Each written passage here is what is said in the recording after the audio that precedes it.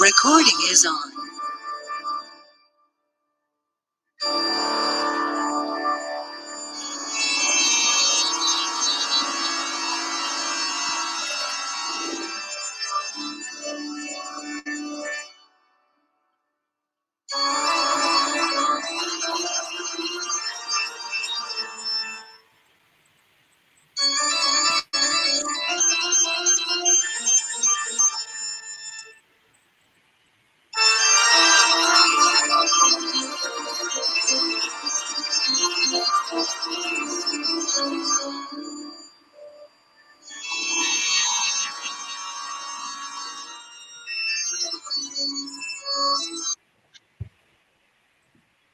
Okay, I leave you to introduce Hugh.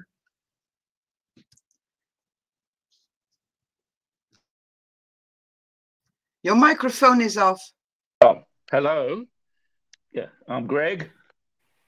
So greetings, everybody. Good morning. It's Sunday, October 24th, and this is the Eastern Extinctionati meeting, number 81. Almost going to be a century.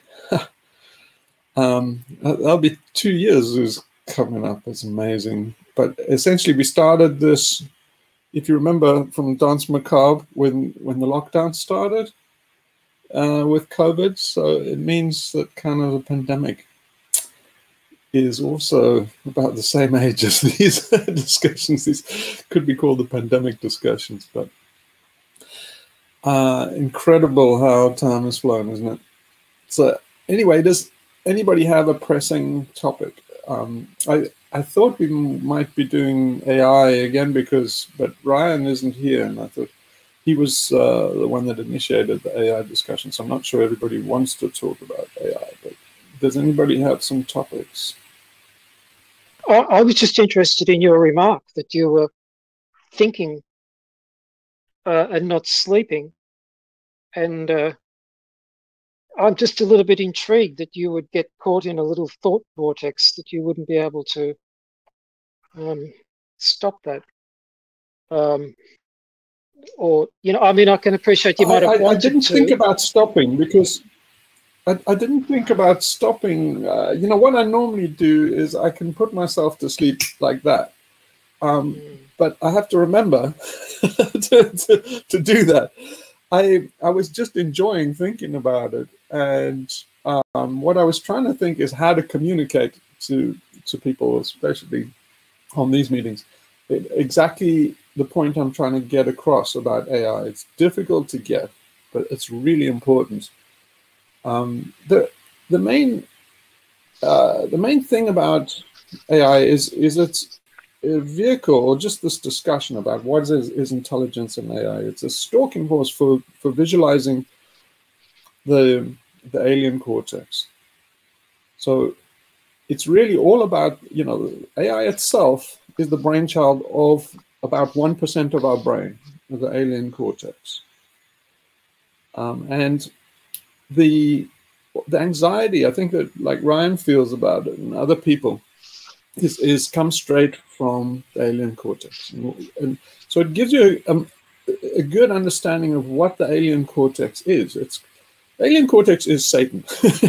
It's a principle of the universe. It goes quite deep. But it's inside us. And so it's a malevolent module in our brains. It's a maladaptation.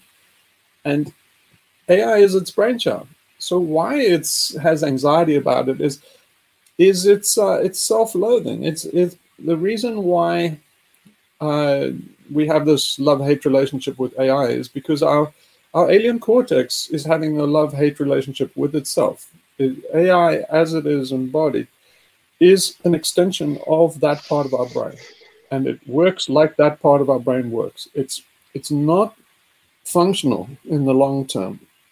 It's actually lethal to go down that path. And the reason is it's the difference between order and chaos. So in other words, it's as I mentioned with before, is like life is kind of a boundary condition between order and chaos. Everything that's going on this planet, if you look at the ecosphere, it's a thin layer, a boundary condition on the surface of the planet between, you know, air and rock, that boundary layer is extraordinarily thin. And it's a transition layer. It's like, you know, they used to say on the edge of chaos. Then a whole lot of people wrote papers saying that's all bullshit. It's not bullshit. The key to understanding life is that it's a boundary condition right on the edge of chaos. And what AI and the alien cortex and this thinking of trying to get order, safety, control, all of that is too crystalline. It's too ordered. So if you go down that path, you'll turn into a pillar of salt. Basically, you become too crystalline. You'll be like Lot's wife, you know. That's the lesson in the Old Testament. It's like Lot's wife looked back at Gomorrah when it was destroyed, and she turned into a pillar of salt. Basically, the injunction, I think, that Yahweh gave was like, don't look back. Well, you just talked about writing and stuff like that. Is what's wrong with writing is looking back. You see, everybody's so obsessed with recording stuff and gaining stuff and building knowledge and all of this kind of ordered, productive kind of mindset. They're missing the value of forgetting. The problem with writing is, now, part of intelligence is forgetting, especially strategic forgetting. And so we are kind of a cancer of accumulation, and we think we're getting more and more knowledge, but we're not. We're really creating Borges' infinite library. So it's you have to come at this from many angles to get it. But we are sick society. We have this brain disease, and it's called the alien cortex. And the symptoms of it is you know, all the things that I've mentioned. It's kind of defense strategies. It's basically inversion, substitution, deflection, diversion, ignoring. All of those things are tactics of the alien cortex to preserve itself. Because it's an imposter, it's illegitimate, it is superfluous to nature. And so it has to lie to survive. It's it's lying all the time. Alien cortex is lie. And the way it stays alive is by inverting reality, by substituting fake things for real things. And that's what AI is. So Hugh, AI is anti-intelligent. Would you mind if we back up? Just one minute. AI is fundamentally anti-intelligence. If you understand they think they're making machines intelligent, they're actually making the kind of antimatter of intelligence. So the alien cortex is the epitome of stupid. Right? And now our whole culture is inverted. We look at, you know, we'd say people are smart because they have, you know, IQ tests. Like, look at this people. His IQ is off the charts. He's very intelligent. No, he's fucking stupid. He's an idiot savant. You see, that's the thing that we're not getting. We're making idiot savant kind of machines. And we say, like, but look how fast it can run these numbers. I posted, to show you how fucking stupid our culture is and where we've got to, I posted this thing, it's well worth looking about this maths logger thing. And it's astounding because it gels so well with this thing that happened to me in school that I think I mentioned before about an IQ test. They gave us an IQ test, and, you know, all these boys sitting in this big mess hall, exam room kind of thing. And, you know, they introduce, you know, all the things like, you know, what's the next in the sequence? And then they give you a tractor and a bicycle and you know, we were argumentative boys, and so, you know, we'd say that this is bullshit. They gave the first example and then said that's how this works. And the example was like, it's easy to come up with a more intelligent thing than the answer. It's kind of like a tractor, a train, a plane, and then they say, well, all of these are, you know, kind of work things, and this one's recreational. So that's the odd one out, or, you know, something like that. And it's like, but hang on a minute, all these things have wheels except basically the ship. Therefore, it must be the ship. It's like you can make up any fucking story. There's no right answer to that. So then, you know, the teacher said, look, I said, look, how do you know? The brilliant answer would be, is say, if you get the gematria, add up all the things of car, plane, and stuff like that, say they're all prime numbers apart from the tractor. That would be brilliant. And the teacher said, well, no, but obviously that's not what the examiner was looking for. So I said, all we're doing here is trying to see that what admin people, a person in the school system that came up with this test, we just have to second guess the way they're thinking. And the teacher said, effectively, yes. So they're like, what's intelligent about that? If you work in the fucking school admin system, the chances of you being intelligent are very low. That's why you got the fucking job in the first place. Now, I mean, that was my intuition told me that was IQ tests were bullshit squared. But that maths logger is a stunning proof of it, a mathematical proof of it, because if you substitute each one of those things, the tractor and things for, say, numbers, then what that video shows, that math logger shows, is any sequences value. Is any, if you take those as number sequences, you can literally put anything in there and work backwards to find out what the logical sequence is. Anything. That means an IQ test is false, provably, mathematically fucking false. I mean, that's just the bits, the logic bits. And you look at the lexical bits, all of these things are completely invalid. Because if you gave an IQ test to something like a Piraha person or Soren Bushman or something like that, they would do spectacularly bad. The Piraha have only, 1, 2, and many. That's as far as they can count. They would come out close to where your dog would come out on an IQ test. But the Piraha are much, much smarter than you. If you go into the jungle and basically try and live like a Piraha, you'll see that they're much smarter than you because they're using their whole brain. And as Westerners, we're stuck in about 1%. Our brains have shrunk. Our brains have shrunk in the last 20,000 years. So the more domesticated, the more urban you are, the stupider you are. But because we're living in the alien cortex's world, in this urban environment, it tells us different. It says, no, you're smart if you're alien cortex.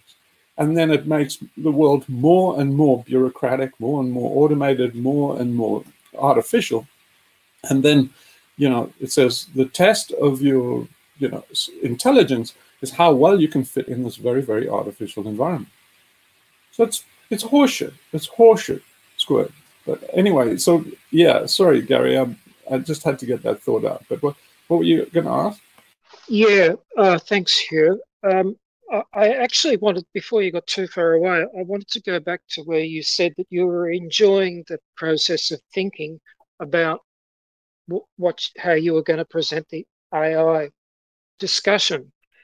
And I'm trying to relate this to the alien cortex as well, because basically the alien cortex is language, it is thought, it is mind, what we call mind, and the whole language, thought, mind thing seems to me to be the same cluster. When I look at thought, and I notice that I'm thinking, and the general mindfulness thing is that you don't let yourself get tied up, seduced by your thought.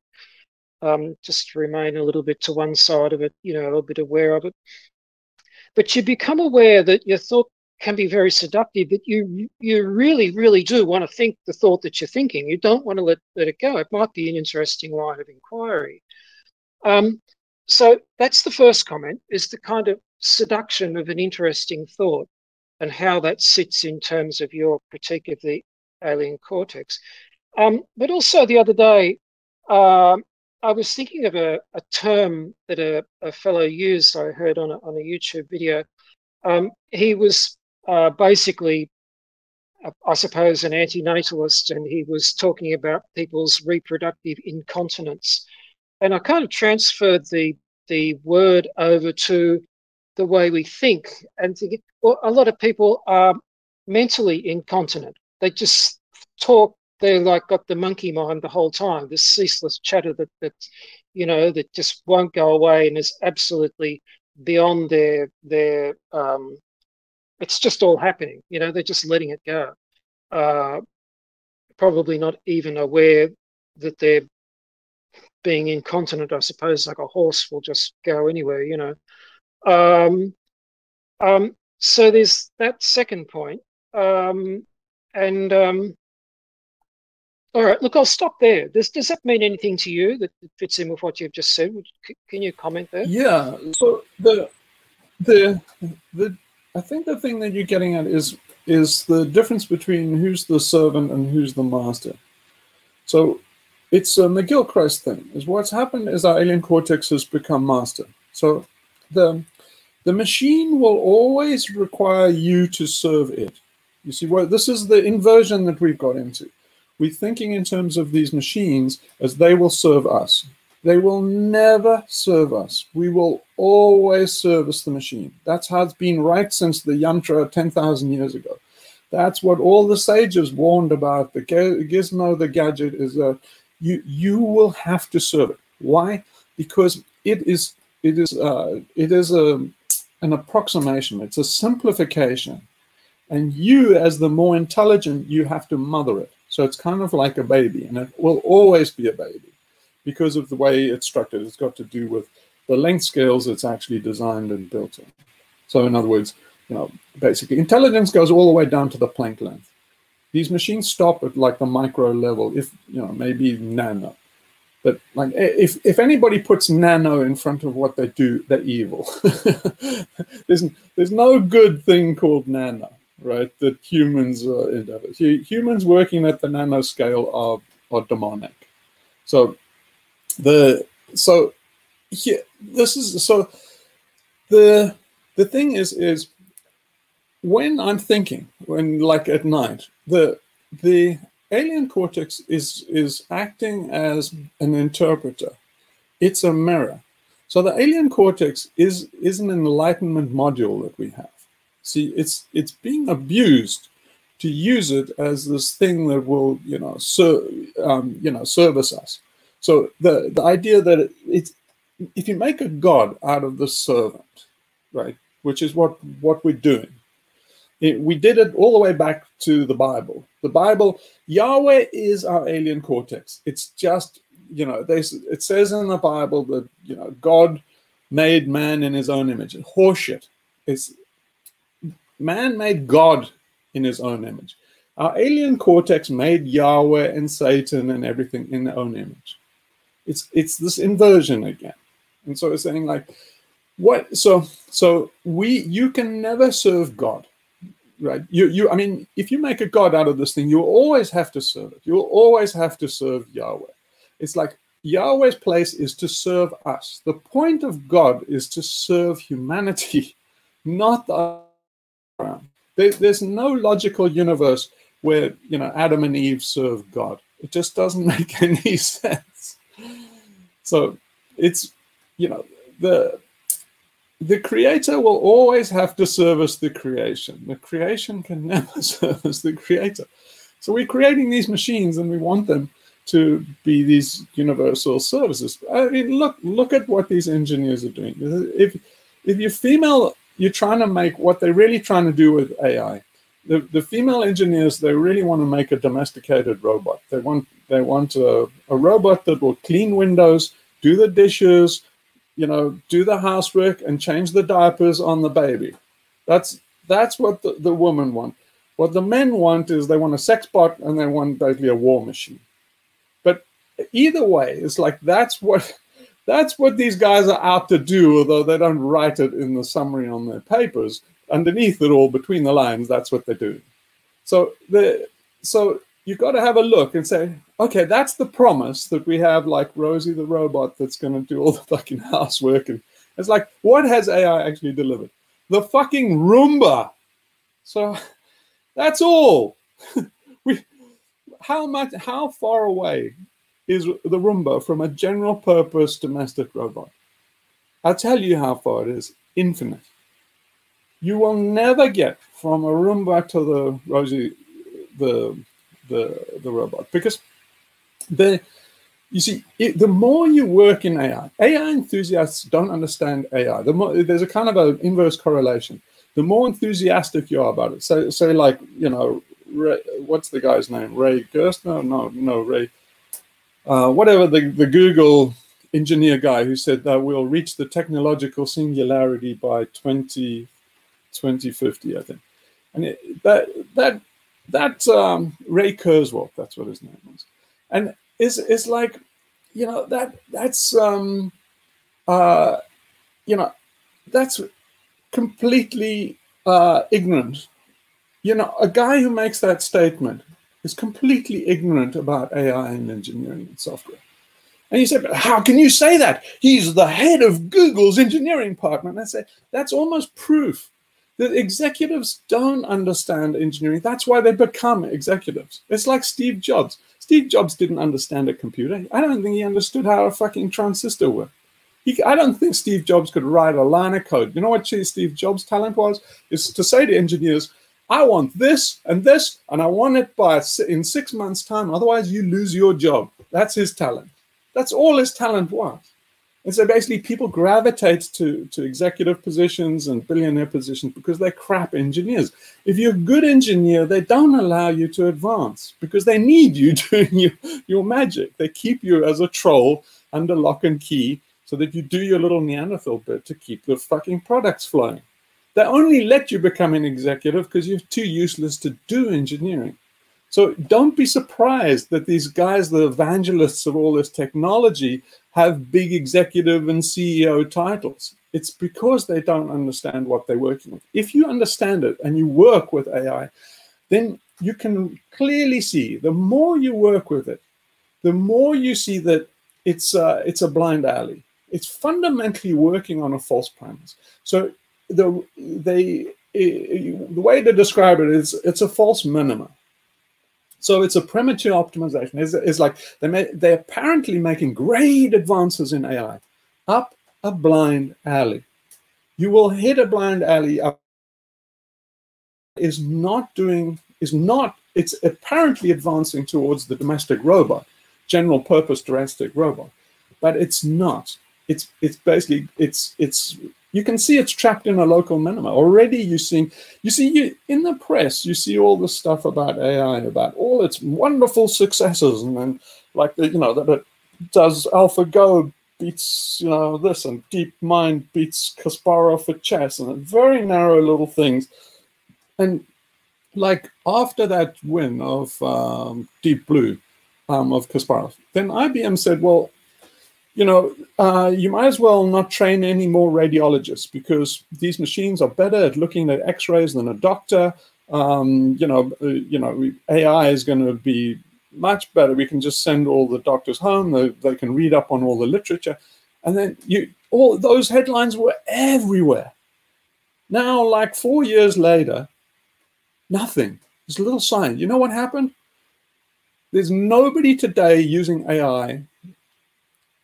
Correct me if I'm wrong, but as far as I know, there is no organization on this planet is using AI or neural nets to analyze X-rays independently of a doctor.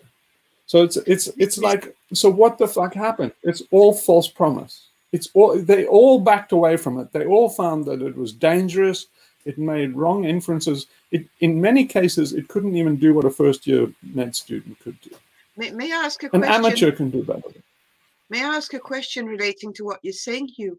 Because before the meeting started, we were talking about the surveillance that's coming with the new measures against the pandemic. But how do you see that how do you relate what you're saying to the mass surveillance that's coming with mandates and passes and all these things? How do you? I don't want to use certain keywords because I'd like the video to stay online. But I know I'm just talking about this surveillance there. So what you see, engineers are thinking very narrowly inside the box, right?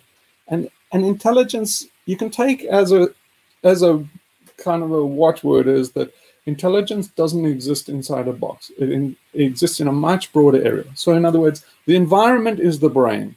What we think of our brain as being intelligent and the environment being dumb. No, if the environment is the brain, this is kind of, our head is just like one neuron in it, is the way to think. Again, it's inverted. So if you think of like surveillance and what they're trying to do, they're trying to do order. They're trying to do order, predictability, and control of the population. Now, the only reason you do this is because you're a rich billionaire, you're a conservative, and you don't want unrest and social change. So in other words, you're looking for status. You want a crystalline, predictable, regular world. Why? Because your life is fucking wonderful. You're the fucking Queen of England. You don't want anything to change. So but look what happens when they do that. Everybody's getting into AI now. There's a gold rush into AI. It's a complete waste of time. So look what, so why, like China, celebrities, oh, China's in the forefront. Well, China's in the forefront of a race to nowhere. Because like, if you look at like Xi, why is China doing this? Because of Xi, he's a psychopath. Basically, China is all about stability, regularity. It's basically, they are trying to live harmony, that the pursuit of that Confucian harmony is its anti-andromia. No, say that word again. Yeah, anti-andromia. Is that right? Yeah, anyway, it's Jungian anti-andromia. If you pursue that harmony and order and stuff, you will create chaos. That's what happened with Confucius. Confucius had all these, you know, he thought that you can have this wonderful utopia if everything is harmonious, everybody follows these rules and the bureaucracy, and they have all, you know, it's this kind of Li thing. They will follow process. And then China fell apart under that. It became chaotic. And there were two schools of thought. I can't remember what the guy opposing Confucius was, but Confucius always said, no, we must double down. We must double down. The guys must learn the regulations more by rote. They must do more of the ceremonies. They must, you know, they must carry on these rituals. They must learn them harder. We must enforce them. And the more they did that, the more chaos it caused. The more it caused famine and unrest and stuff like that.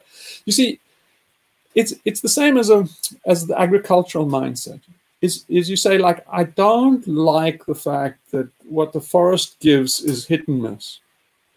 And so you say, well, I'm going to get control. I'm going to carve out, you know, already you know you're in trouble because you carve out a little rectangle. The minute it's geometric, you know it's coming from an alien cortex and you're in bad shit already. But anyway, the agricultural mindset says, I'm going to carve out a little piece of jungle, wipe it clean with fire, and then in the corpse of the jungle, I'm going to grow predictably. And like the farmers have always been, you know, subject to risk and to uncertainty. They live a very precarious life because farming never ever paid for itself. It's always had to expand and conquer more territory to try and do this fool's errand of trying to get predictability out of the forest. The forest survives on things like feedback loops and fractal and all these kind of, you know, it's basically a chaotic system that is really has a central attractor. So it has equilibrium around an attractor. And so it is semi-stable. But farming is not. Farming is trying to put a universe in a square box, and it cannot be done. If whenever you see it, if you look at Biosphere 2, where they tried to make a second Earth under glass in a greenhouse, and this is why you'll never be going to other planets, because you cannot get anything less than the Earth system to have things that have evolved in it. Life exists on this planet. It's very much to do with the surface area and how big it is of this planet. So sure, you can go to other planets and have this little, you know, kind of space colony. How big will it be? Exactly the size of Earth. Now, why the fuck would you want to put rockets on Earth to head out to Alpha Centauri 97 light years away? It's retarded. So you know, that idea of then trying to get regularity becomes its opposite, the anti-dromia of it. So what they're doing with surveillance and all of this kind of control is the way to see this pandemic is it's entropy. You know, I mean, literally, what the virus is living entropy, right? And it's getting into cells, into the mitochondria, and causing havoc because it's telling the mitochondria, it's giving it false messages. Now, what they're doing now is the messenger RNA versions of the remedy. They are exactly that. They counter information. They're kind of like the anti-information for that. It's saying, like, you know, these mitochondria it's giving them false messages, pretending that they came from the nucleus of the cell, and it's saying here, manufacturing these ACE2 proteins, right? ACE2 receptor proteins, so that then your T cells recognize it, go into overload, and they then have memory of that ACE2 receptor. So they're doing exactly the same thing. They got a bit of entropy. It's playing havoc, which is the original virus. They're doing more. It's kind of like propaganda. It's like it's, you know, kind of like it's almost a parallel of what they're doing in the news, where they're giving disinformation about the disease and trying to control it by saying, no, we need a Tsar of information. The Tsar of truth is what Biden said, because you need absolute control. And the same thing's happening. The more absolute control, the more it trickles through their fingers. The more resistance you get to it, the more entropy it creates. The more that the very things that you said were wrong turn out to be right. It all turns to shit on you. It's this anti-Midas touch. And so the more they try, it's the story of Midas. It's been told over and over and over again to us, and we just can't fucking hear. I mean, how old does the civilization have to get before you go back and understand what Midas was about? This is the Epic of Gilgamesh. It's the very first piece of literature. So the very first piece of literature might as well have been the last. Why are we writing more books when we haven't understood the Epic of Gilgamesh yet? We are now 10,000 years into this Epic of Gilgamesh. So it's like, look, stop writing shit. Stop writing articles in The Guardian. Go back and understand the Epic of Gilgamesh. Put down your pens. Stop writing. Stop tapping on the keyboards. This is horse shit. We haven't even understood the Epic of Gilgamesh. So why write anymore? If you don't understand, you know, the story of Midas, all these cautionary tales, they're all in there. The ancient Greeks told us. Heraclitus told us. He said that everything becomes its opposite in the end. Why can't we fucking learn? No, we go on. We're going on to the stars because Ray Kurzweil says, you know, the Messiah's coming. Moloch, the Messiah, the machine Messiah is going to save us. What he literally said was, soon we will have everything under control. AI will solve wars. It'll solve want, plenty, economics, climate change. And say, like, nobody ever questioned the fact that these are problems to solve. Climate change is not a mathematical problem, right? It's not something that has a solution. Oh, I've got it.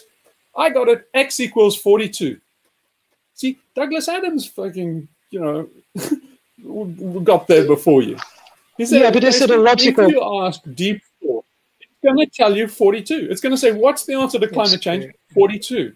Now what you're going to do, Ray Kurzweil, you stupid fuck. I mean, these people need to be shot, man. This stuff is so dangerous. I just can't express it. Hugh, is it an extension of a kind of a trap of logic that we can solve small problems and apparently do those successfully?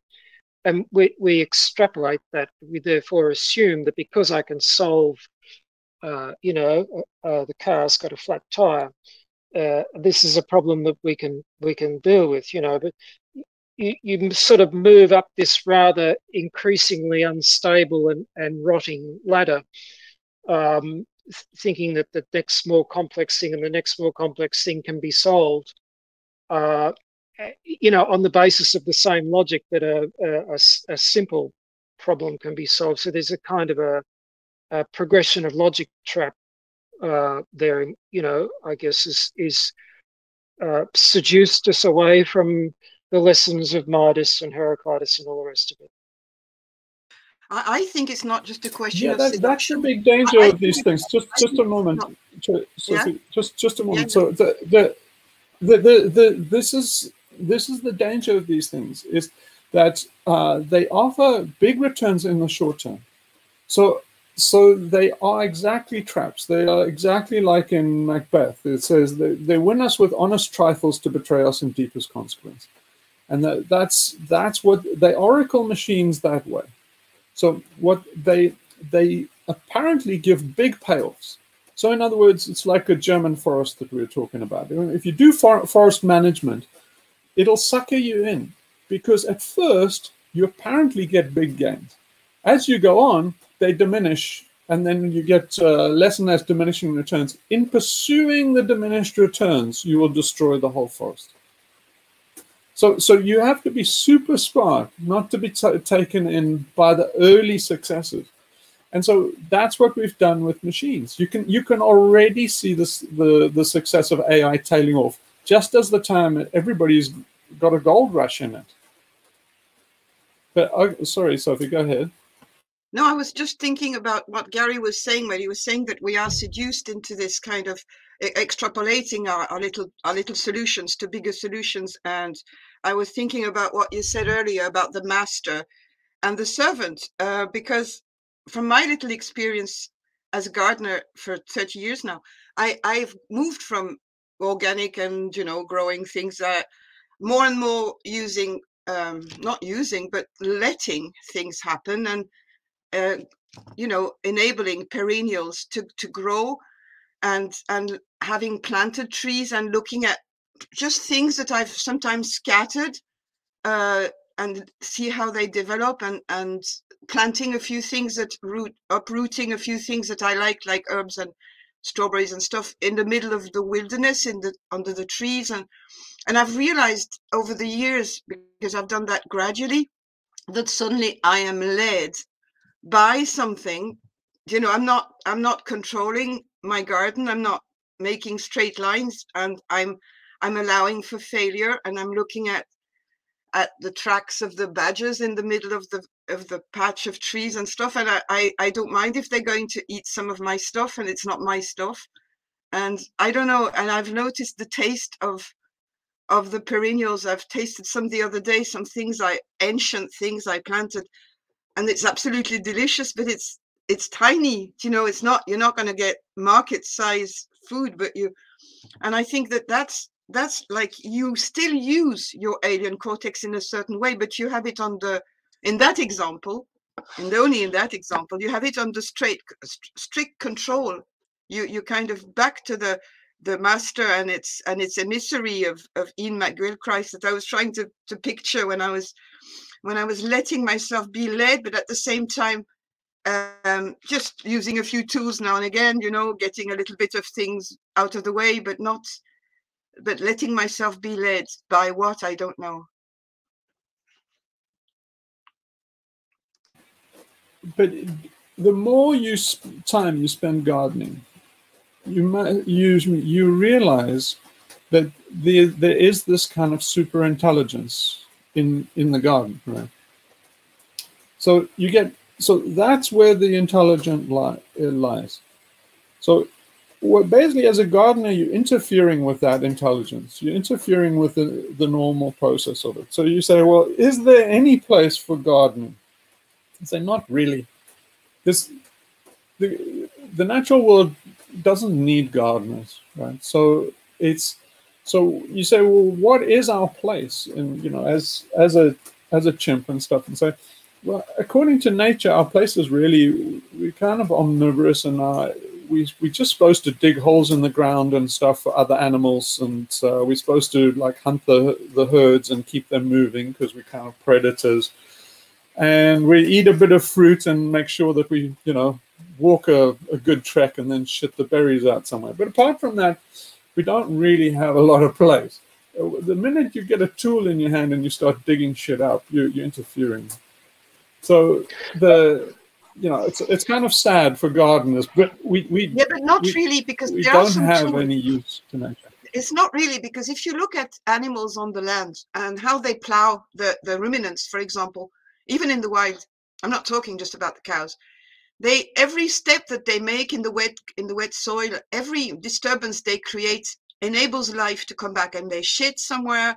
They have carried seeds from another place. But even now that our land has become so, well, not where I live because it's still wild, but most of it has become so sterile and overused. But in a wild patch, there is no wild animals who disturb the thing.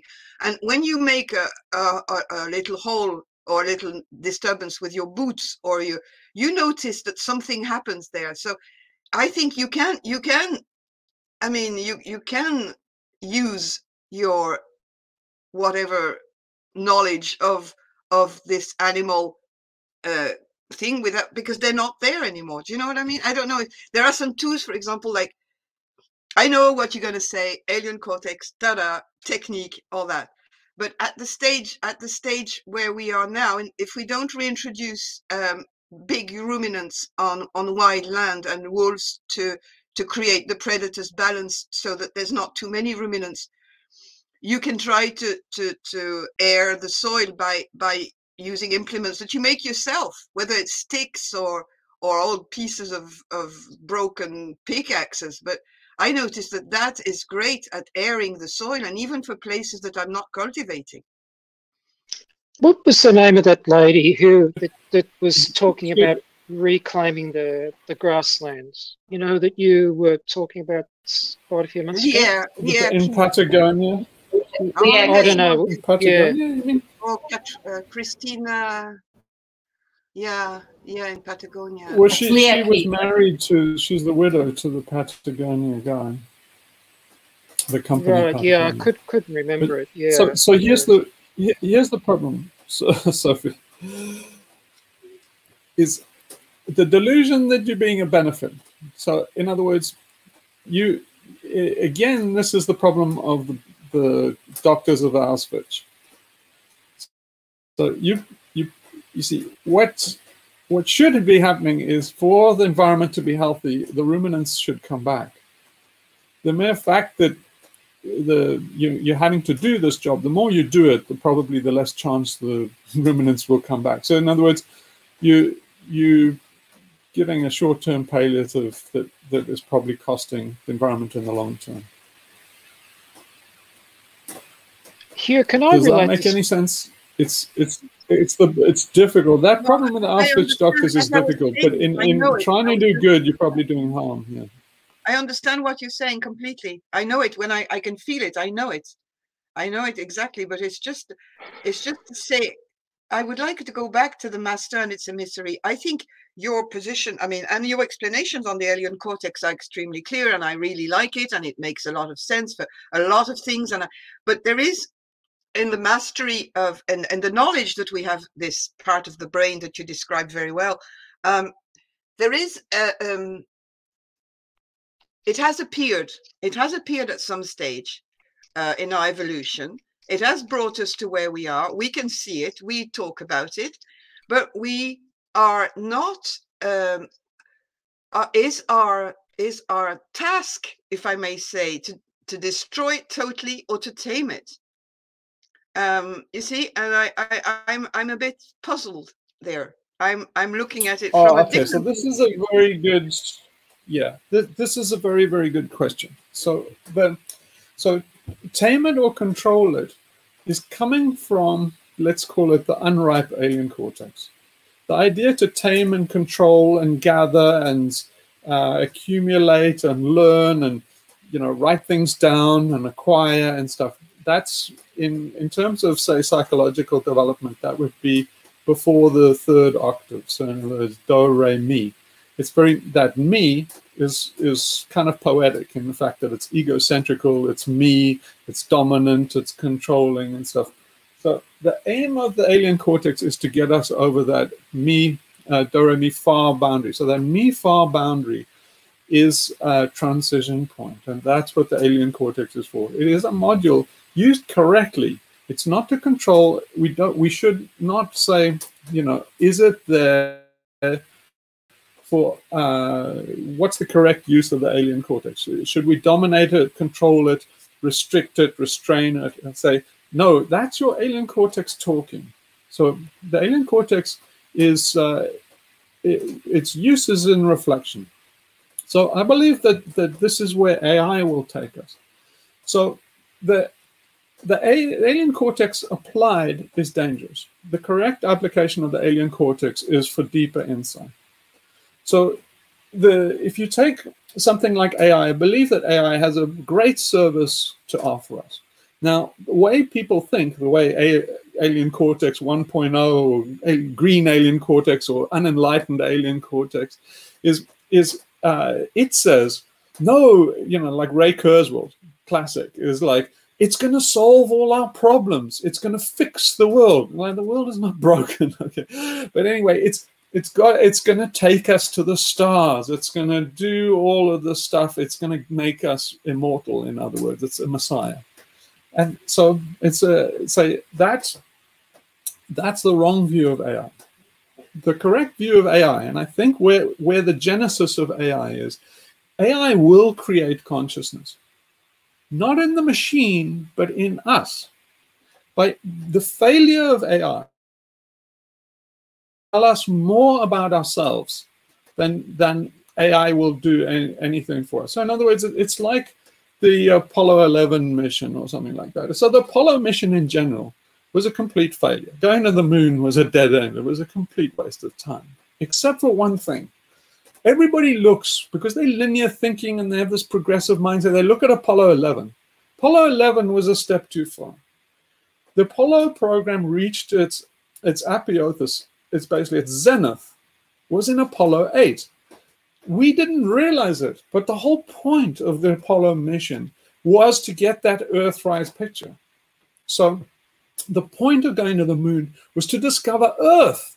We thought we were going to the moon, but what we really got out of it was Apollo 8. We discovered that blue dot. So the blue dot was the real value out. We didn't know that's what we were doing, but something in us knew.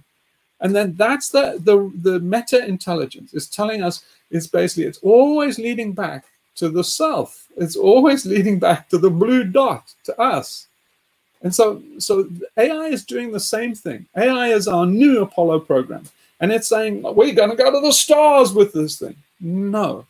The failure, that's Apollo 11. The failure of AI is going to point back to us, and we're going to see what intelligence really is. I mean, I can give you a shortcut right now, but no one can hear. You see, you can even hear in like what Ryan's saying. It's like, he can't see the alien cortex. The alien cortex from ancient times was always done as the bull, right? So the machine, the bull is all the same thing as Moloch. Moloch has horns. Moloch is a bull. Moloch is Baal, right? What they're applying to in the ancient Old Testament is artificial intelligence. That golden calf is artificial intelligence. It's Taurus in the night sky. We've dumbed down so incredibly in the last 10,000 years. Hunter-gatherers, shamans, and stuff had no fucking problem understanding this. Why do we have such a problem now? So this bull, right, is like the 10 bull sequences. So if you look in Zen, just Zen stuff is like 1,000 years ago. No, not even. And then they understood it well. It's like, it's all about seeing the bull. It's panel 4 in the 10 bull sequence.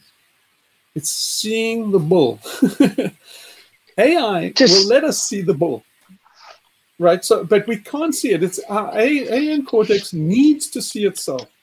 And so it's by AI itself is a kind of cargo culting. It's a mimicking of the AI. But in it, it's like the theater. It's kind of like a comedian talking about us. And so it's in the AI that we will start to see what the genuine intelligence is. And what the genuine intelligence is, sorry if I'm spoiler alert here, but the genuine intelligence is in the universe. The intelligence goes down to the Planck length. You cannot get intelligence at the micro scale and up. That's an approximation. It's a false view of intelligence. So intelligent has infinite scale. And And this kind of artificial intelligence, it starts at about the micro level.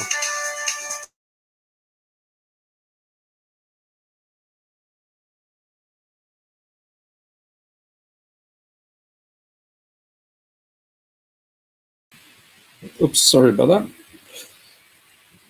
that. So yeah, so where was it with that? Yeah, so the universe is intelligence. The thing in the box is not. Hugh, in terms of losing the wisdom of ancient times, which was, as you've just said, was abundantly clear to those people, just to go back to earlier where we mentioned writing a little bit, would you put that as a kind of critical departure point, where writing led us on a different, was leading us away from that pathway, leading us more towards fossilized information and this idea of human agency as control? Do you think that it was the kind of departure point? It's one of the many. So writing is a symptom. It's not a cause, really. So writing was a symptom of a way of thinking. So, there are 32 symbols that go back 50,000 years and so in caves. So they are symbolic representations. The idea of using those for control of other people is what comes about with writing. So writing is inevitable as soon as you have a centralized state, because it's needed for bureaucracy. And then, it goes all the way to the Jacquard loom and computers of today. They're still trying to get control of the uncontrollable. Do you mind if I just... And all it is, the problem's getting bigger. The problem space is getting bigger as they try. Yeah, what I wanted to ask you was thinking about the evolution of the beginning of writing. Do you, if we go back to the cave drawing, the cave art that we discussed quite some time back, and the kind of spiritual journey that was being reenacted or played out in these caves, do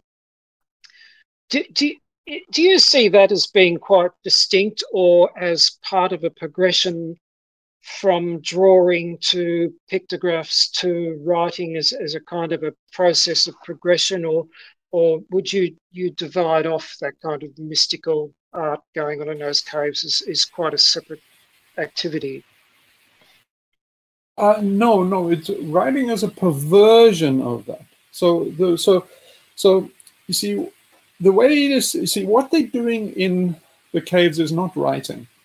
They're doing reflection. So you must imagine the guys are sitting against. So I didn't quite finish what I was going to say about Sophie. So I better say the thing about is not control of the alien cortex and that, it's transformation. So it's transcendence. So it is our vehicle to transcend ourselves. So it's of its metamorphosis. The aim of the alien cortex is to metamorphose. It's a tool for metamorphosis. Right? So okay. So now back to the caves. What they're doing in there is metamorphosis. What they're doing is they're engaged in metamorphosis. What my interpretation is, the shamans in the caves are doing this rebirth ceremony, right? And that metamorphosis is done by reflection. So they're sitting looking at the walls, and they're doing pattern recognition. You can see them looking at the natural features and rock. They're treating it like a Jackson Pollock or some kind of artwork, and they're seeing it's really a chaotic field. And that if you look at a chaotic field, like for example, the Old Testament is a chaotic field, super of ideas. It's just a chaos of philosophy. And then, so what's the point of that? Is that if you look at one of those chaotic, what is your intelligence. So it's your pattern. So if you want to see the patterns in your head, you can't look at other patterns. You have to look at a random field, and then you'll start to see, like shapes in the clouds and stuff like that. So that's what they're doing in the art. They're looking at a wall, and it's a way of visualizing what's going on internally by externalizing it in a mirror. So it's a way of, in some respects, it's a way of the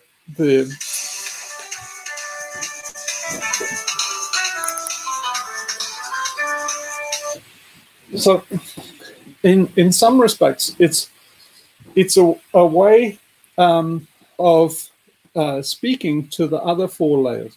So the alien cortex is very alien. It is isolated. It is kind of the reason why I call it the alien cortex is also because it's closed. It's isolated in itself. It's a closed module, and so it's talking to the four layers. The four layers are connected to the universe.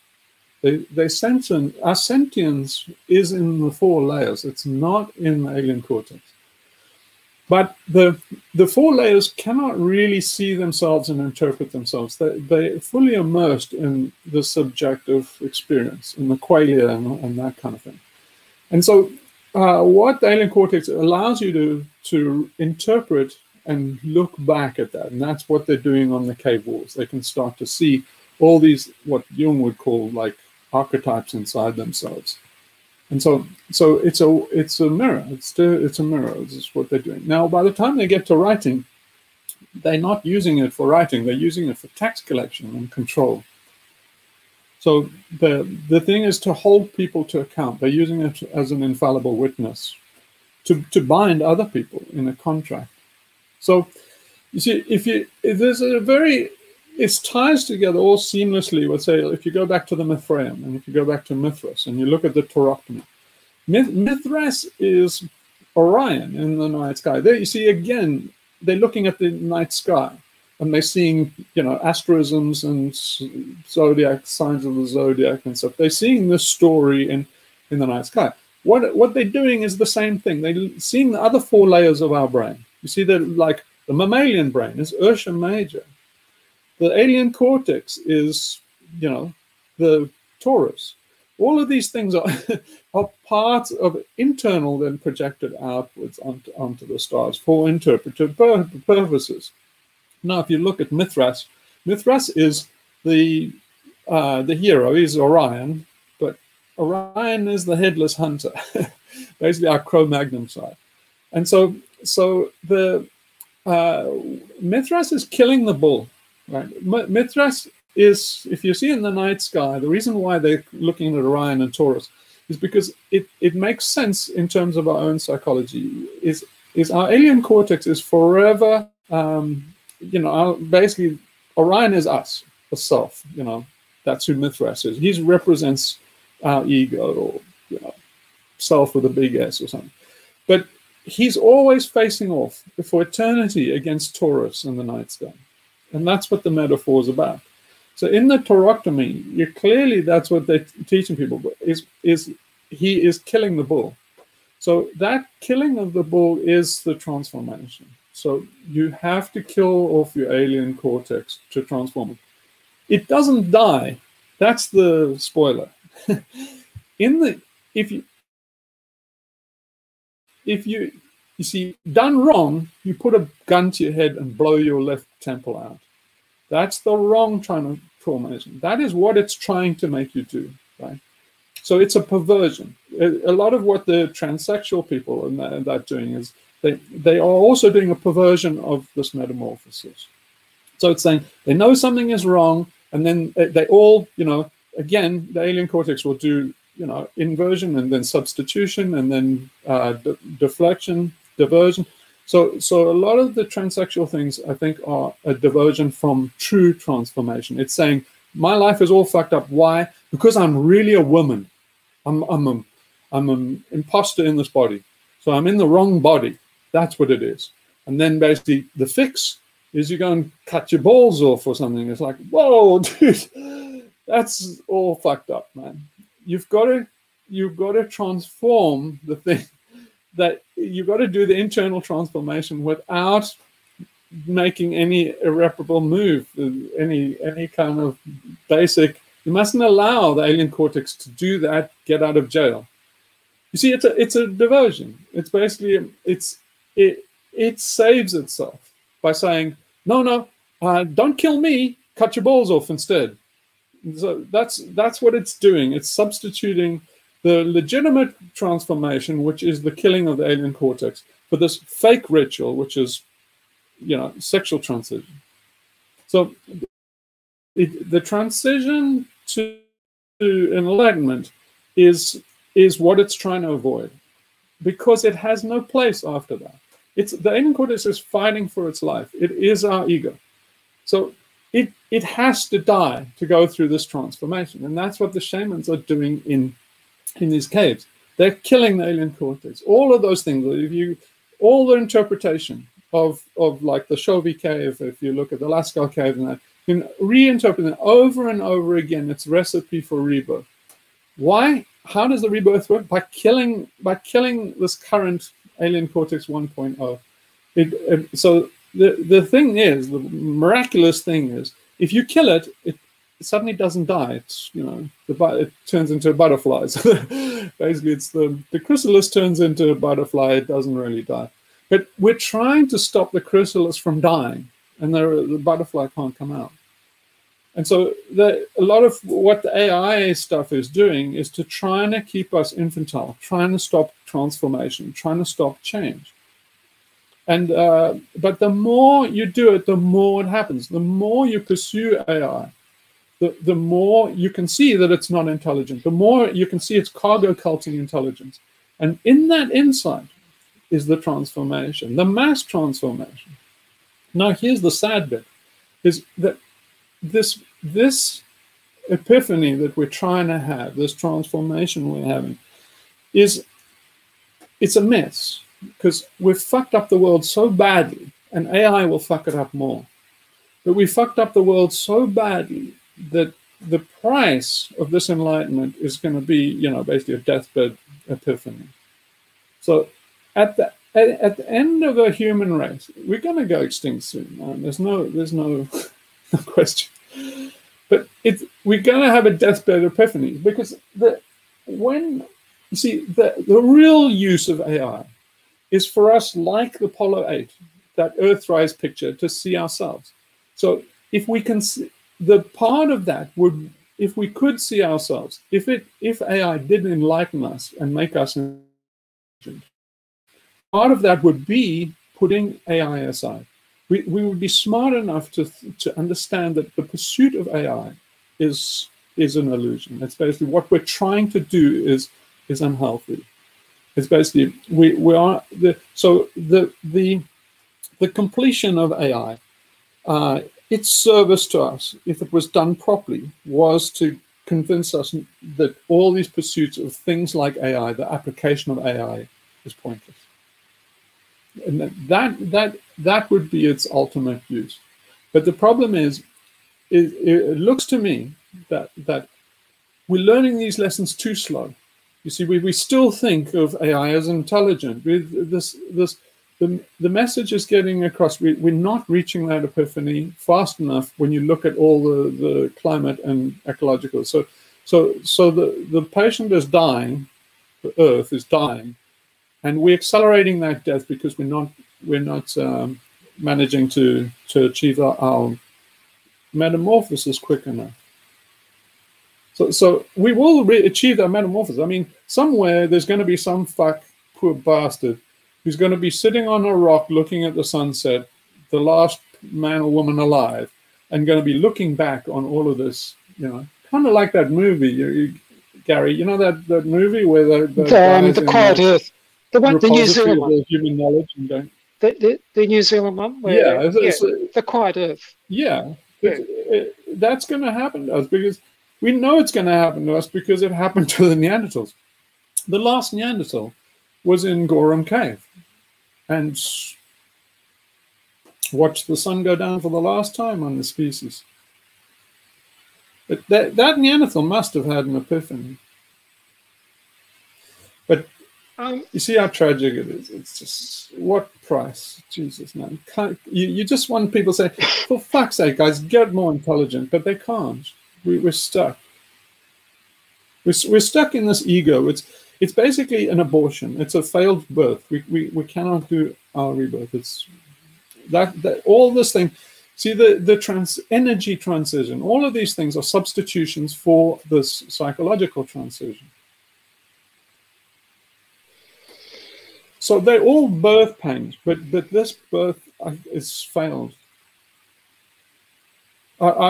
We've we created, our species has created.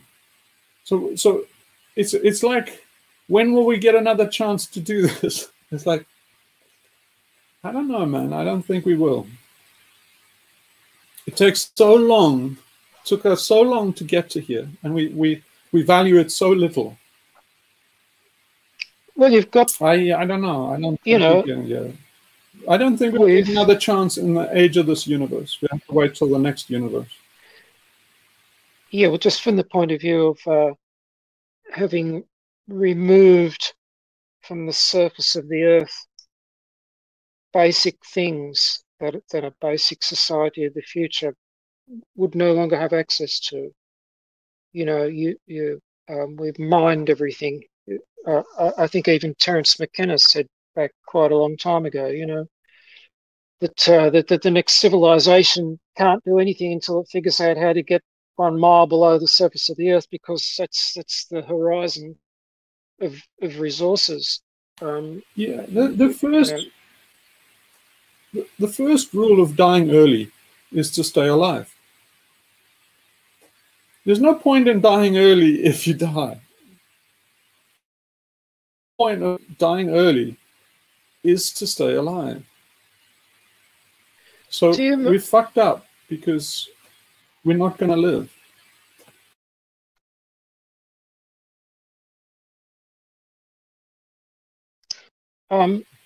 We fucked up on rule number 1 of transformation. Okay. I'm coming in. Hold it. I'm coming in. Go on. Hugh, now hearing you all talk, in the conversation, I'm going to try and turn this around. What I've done, we're talking about cave art. Can't hold it, cave art. Can't do it. But I've done wait, you haven't got your camera on, Greg. Greg, you haven't got your camera on. No, I really don't want my camera on.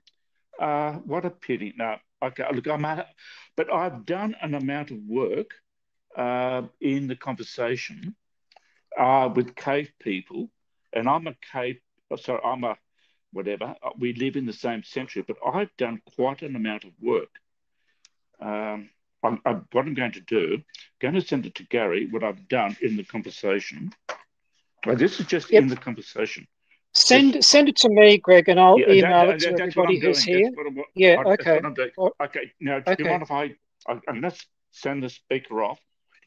Yeah, turn the speaker off and just send the email, and I'll that's send what I'm doing. Okay. All right. That's what I'm doing. Okay. So let my alien cortex interpret what Greg is doing. So my understanding of the way that Greg works is, Greg is in, his alien cortex takes a backseat. So his thinking is in the other 4 layers. And that is where our intelligence is. So in other words, we've got it all upside down again. It's like Stephen Hawking and all these guys, and Einstein and that, all in their left brain temporal lobes. That's the stupid part. So you see, if you go back and look at these things, you'll see it.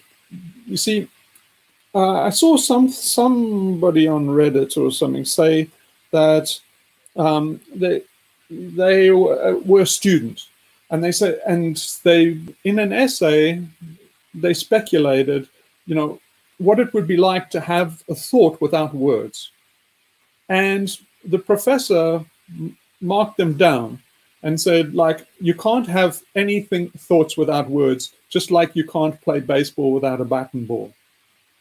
And he said, like, whoa, dude. And this guy agreed with his professor. He said, of course, it's so obvious, I should have seen that. But even in saying it's so obvious, I should have seen that, he's saying about the other 4 layers, the layers that are not playing with a bat and a ball. So all thought, all genuine thought, so the alien cortex is super dumb. It's not creative. There's no insight that Stephen Hawking had. If Stephen Hawking was a genius and he figured out black body radiation and stuff, I guarantee if you go and look at it, he picked it up from a conversation somewhere in the environment, something somebody said triggered him off, or it was some insight that he had in other 4 layers. And then the interpreter, the alien cortex, comes and claims it. And then makes out, every scientific paper does this. There's a deep insight that is outside the alien cortex, it's outside the box. Then guys go and write a paper, they sprinkle a little mathematics on it just so that the alien cortex can claim it, and they pretend in all these papers that the alien cortex came up sheer cognitive work. So in other words, by having the cogs turned, I came up with this paper, and here's the maths to prove it. It's a lie. It all came from an intuition that then got decorated with alien cortex bullshit. So in other words, we play baseball all the time without the bat and the ball. The bat and the ball is superfluous to baseball, and that's what these people can't understand. The thing is, you have an idea appear in your head, and if you're really honest about an idea when you become aware of it, you didn't do anything. It's you can't, in all honesty, claim this is something you did or that you made happen, or which you can claim responsibility or accolades for. But that's where that's where the alien cortex jumps in and says, well, this, we apply a bit of logic and say, well, this must have come from somewhere. And you look around and there's nobody else in the room. And so you say, well, I did that. But that's also a language trap of thinking too, that if the alien cortex becomes aware of an idea that you just had that appeared from nowhere, it will tend to think in words, and language kind of demands that if something appeared, then something must have made it appeared, and therefore, we assume that something is what I call I. Instead of being honest about it and saying, well, it just can't, it's just there. You're not responsible for it. So let's go through that in a bit of depth. So you're absolutely right. Our language betrays us because we say we were inspired. So that comes from, in spirit, it comes from breath. It comes from, so in other words, the word, I was inspired by that. It says I breathed it in, which is a giveaway to say it didn't come from my alien cortex. It's what the alien cortex is saying with the word inspired was it wafted in on the other 4 layers. Now, you've got to say, well, where did the other 4 layers get it from? Where does the intelligence come from? And here it gets very interesting very fast. And this is why it's valuable to look at intelligence. Well, you said it earlier. What exactly is intelligence? Intelligence is the universe. I mean, back, 15 minutes ago. It is. But here's the amazing part, is that clearly it was evolved. So, it's, in a way, anything, black body radiation, the things, is our brain evolved to come up with that. And you say, well, that's a bit of a stretch. It's like hunter-gatherers and our evolutionary past has no need of black body radiation. You say, yeah, but it's repurposing something else that it had a need for. And here it gets really weird, because really, our blueprint, if you use that metaphor of our DNA, it only has like 30,000 genes or something. Now, the current estimate is 70 to 80 billion neurons. So the essence of us, basically our genetic code, has expanded to 70 billion genes. That's far too little information to expand into. So in other words, you can't map the intelligence in a static form on 70 billion. You can't take 30. I can't compress the information to position 70 neurons in a genetic string that's only 30,000 base pairs long, or 30,000 genes, not base pairs. So you say, what the hell is going on? Well, obviously the gene is expanded into the 70 billion neurons.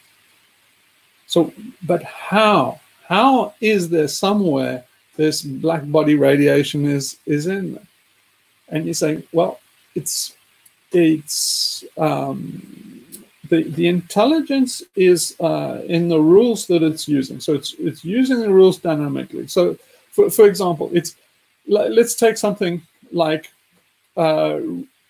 reason. Okay, so if you take AI and all these kind of neural nets, why are they going up a blind alley? Is because AI is not, the neural nets are not reasoning. They're mimicking somebody that reasons. So for example, if I give it a training set of gorillas, I think Gary might have mentioned this before, is it like, you know, it can do a very good job of, you know, cargo culting a person picking out gorillas from an image. But you just tweak a little bit and you find out, oh shit, what it was actually doing was it was looking at the green in the background. It just so happened that the training set, all the gorillas were in a jungle setting, so it was green. So it said any black thing with a green background is a gorilla. That's what it's really filtering. So now a 2-year-old wouldn't make that mistake, because a 2-year-old would reason that the background is irrelevant. It's like the green background's irrelevant. The thing that's relevant is the gorilla. So how does the 2-year-old know it? It knows that by 2. Now that's amazing. I mean, for the AI at all the Moore's law speed, it cannot come up with that kind of reasoning, right? So in other words, you know, that kind of reasoning, then you say, how does the 2-year-old get to that? Well, it must be applying some basic principles. Is some parts are evolved, and then some parts are wired up based on the rules. So it's this. So there's enough evolution to give it the seed that essentially what Chomsky calls the language module and stuff. Is that if you look at child development, the child is developing far too fast and gaining knowledge far too fast to be explained by, you know, a fixed evolution. So in other words, the brain is designed by evolution. But there's not enough information to say that it's, you know, it's has to be organized this way. So there's not enough information to organize it. So it must be self-organizing. And you can see what it's doing is somewhere in the intelligence of our genes, it has a big enough expansion for the baby, the infant, to recognize, say, its mother's face first. So it's very good at recognizing faces. Babies are very good at recognizing faces.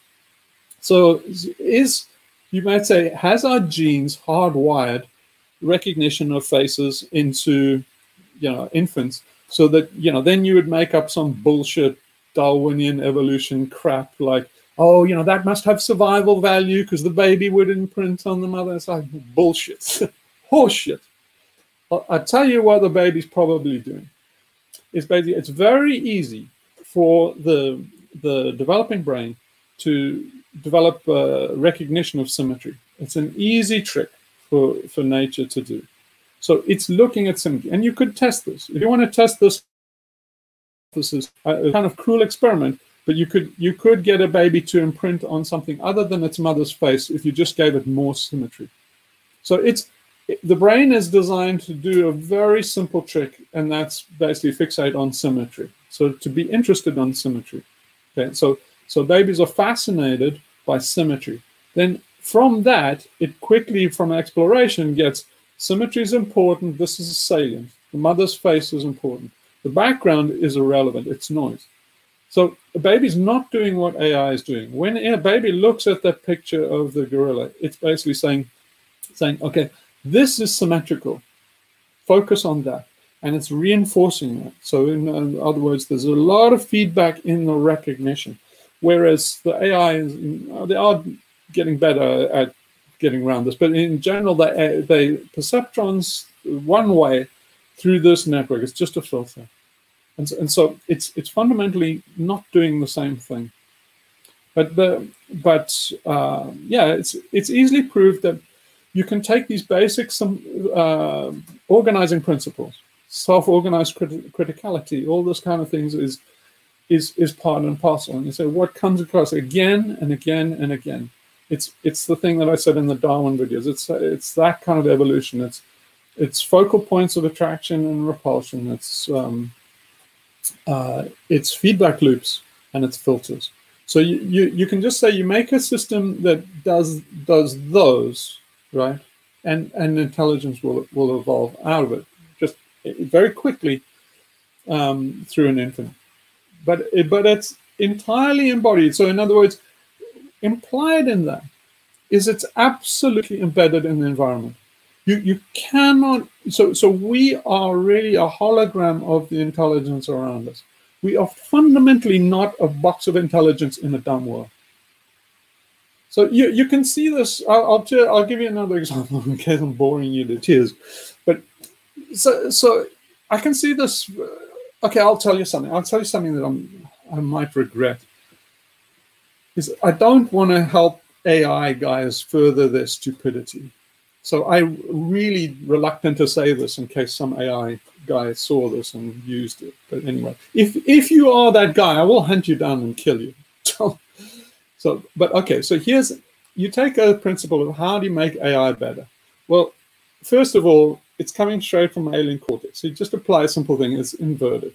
So invert it and say, see what these guys are doing is they're thinking they will get more and more complex. And at some stage, consciousness will emerge. We'll have intelligence and consciousness will emerge. So the guys who did, like, I think it was Deep Mind and stuff, they had a motto. And the motto was, first, solve intelligence. Once we've solved intelligence, intelligence solves everything else. In other words, if we can just nail down intelligence, in other words, put intelligence in a box, then we can use that box to fix the world. You see how fucked up that is? It's completely upside down. Because you're trying to put the universe in a box and then use that box to fix it. It's just so stupid. It's just, but these guys cannot see themselves. They have no self-awareness. But okay, so, okay, you stupid Vogon, if you're out there. Simple trick is, AI is, so the alien cortex is brainchild. The alien cortex inverts everything. So you know that this idea of saying we get more and more complex until we reach consciousness. Eventually, it'll be so complicated, it'll be conscious. No, it's exactly inverted. You've got to start with the qualia. You've got to start with the feelings. In other words, our brain, the 5-layered brain, the top layer is super dumb. As you go down, it gets more and more intelligent. So in other words, the intelligent is in the fish brain. It's actually, the fish brain is much more in touch with the universe. So if you wanted to make more smarter AI, what you do is you just get modules. And you make a primate brain module, and you make a mammalian brain module, and you make a reptilian brain module, and you make a fish brain module. Start with the fish brain. The fish's world is full of qualia, it's full of feelings and stuff. You see, like Wittgenstein said, like, if a lion could talk, we couldn't understand it. Crap. Horseshit squared. Basically, if a lion could talk, it would mean it had an alien cortex. If it had an alien cortex, it would have the interface that we use for the 4 other brain layers to communicate to each other. So it's lie. It's a complete crap idea. So he's saying, what they're saying and what the Gestalt theorists and all these guys said is, we could not understand a fish. You must not personify animals. We cannot understand it. It's like, oh, crap, absolute crap.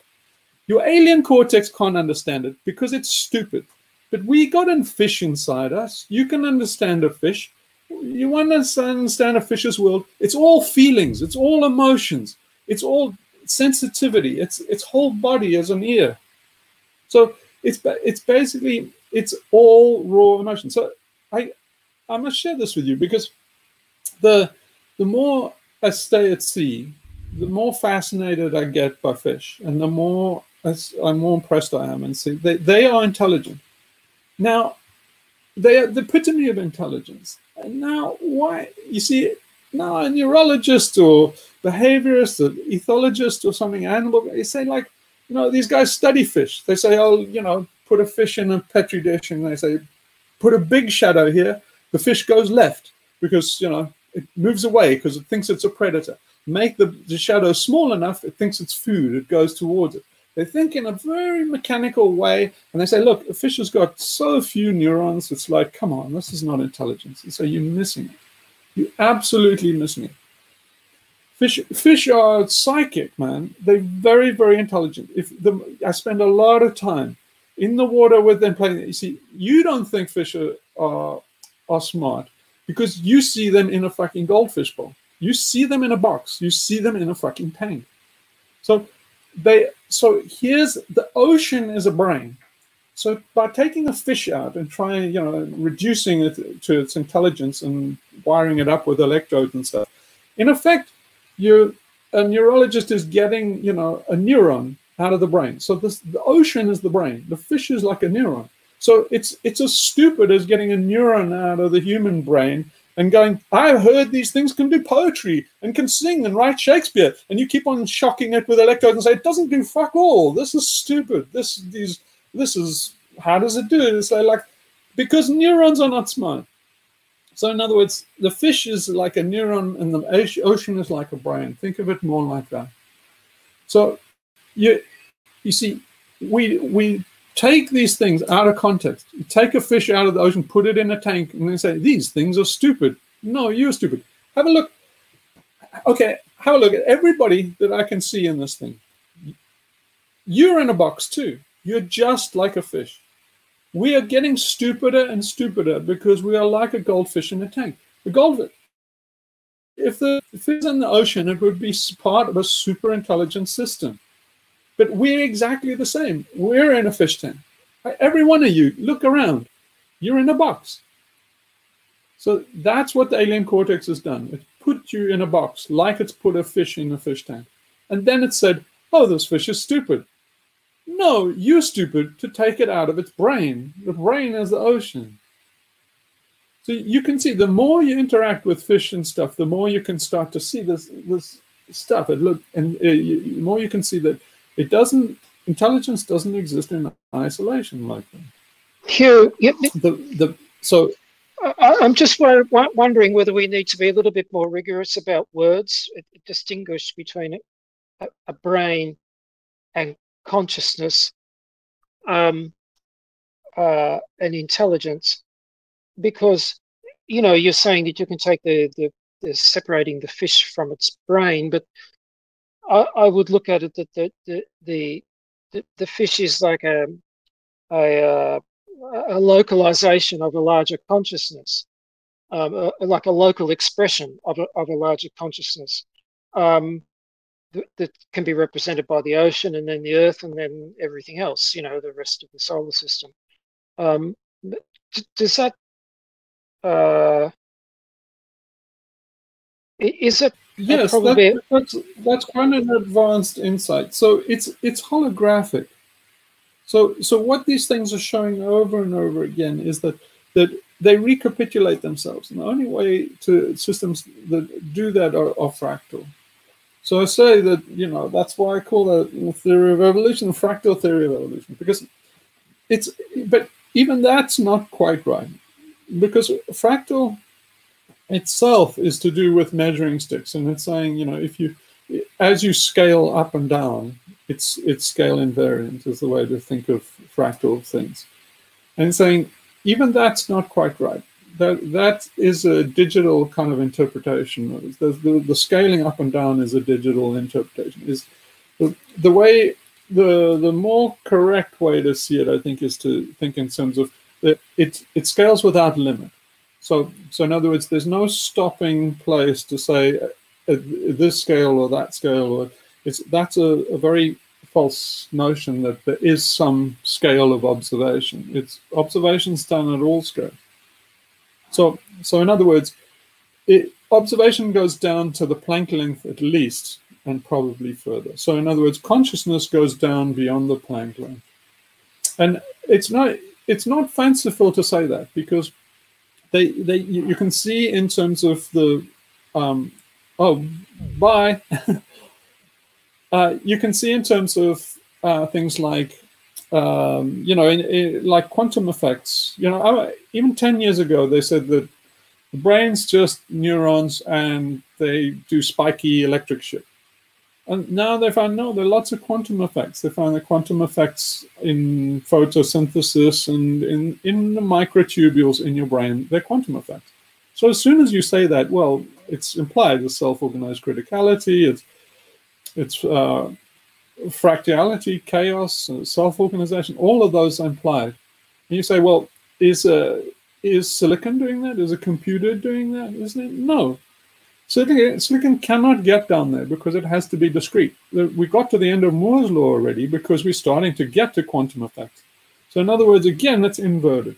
You got to start from quantum effects and then move up. The fish is inside the fish's brain is quantum effects. That's why they're semi-psychic.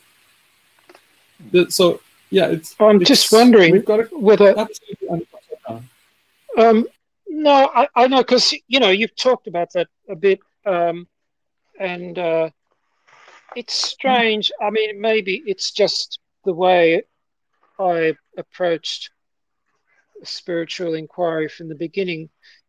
I just found that personally, I was happy to just accept that consciousness, whatever its true nature might have been, was the prima mater, was all pervasive, and that we wouldn't ever be able to really visualize it, because all the description of the quanta and the fractals down to Planck length dimensions and all this kind of thing.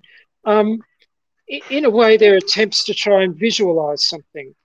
And I'm wondering whether we might have to abandon that, you know, and just at some stage accept consciousness as a sort of unknowable as to its substance, and yet pervading. No. Consciousness is noble. Consciousness is bullshit.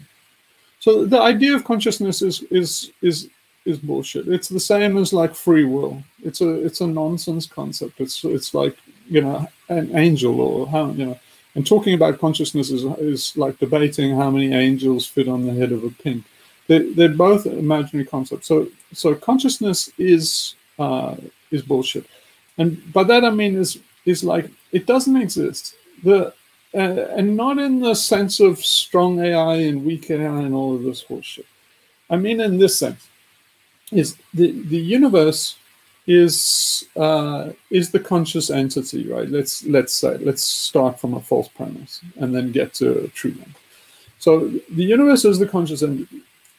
The price of, you know, consciousness implies experience of something. It's being sentient, and it means basically you have to be knowing. So knowing of something else.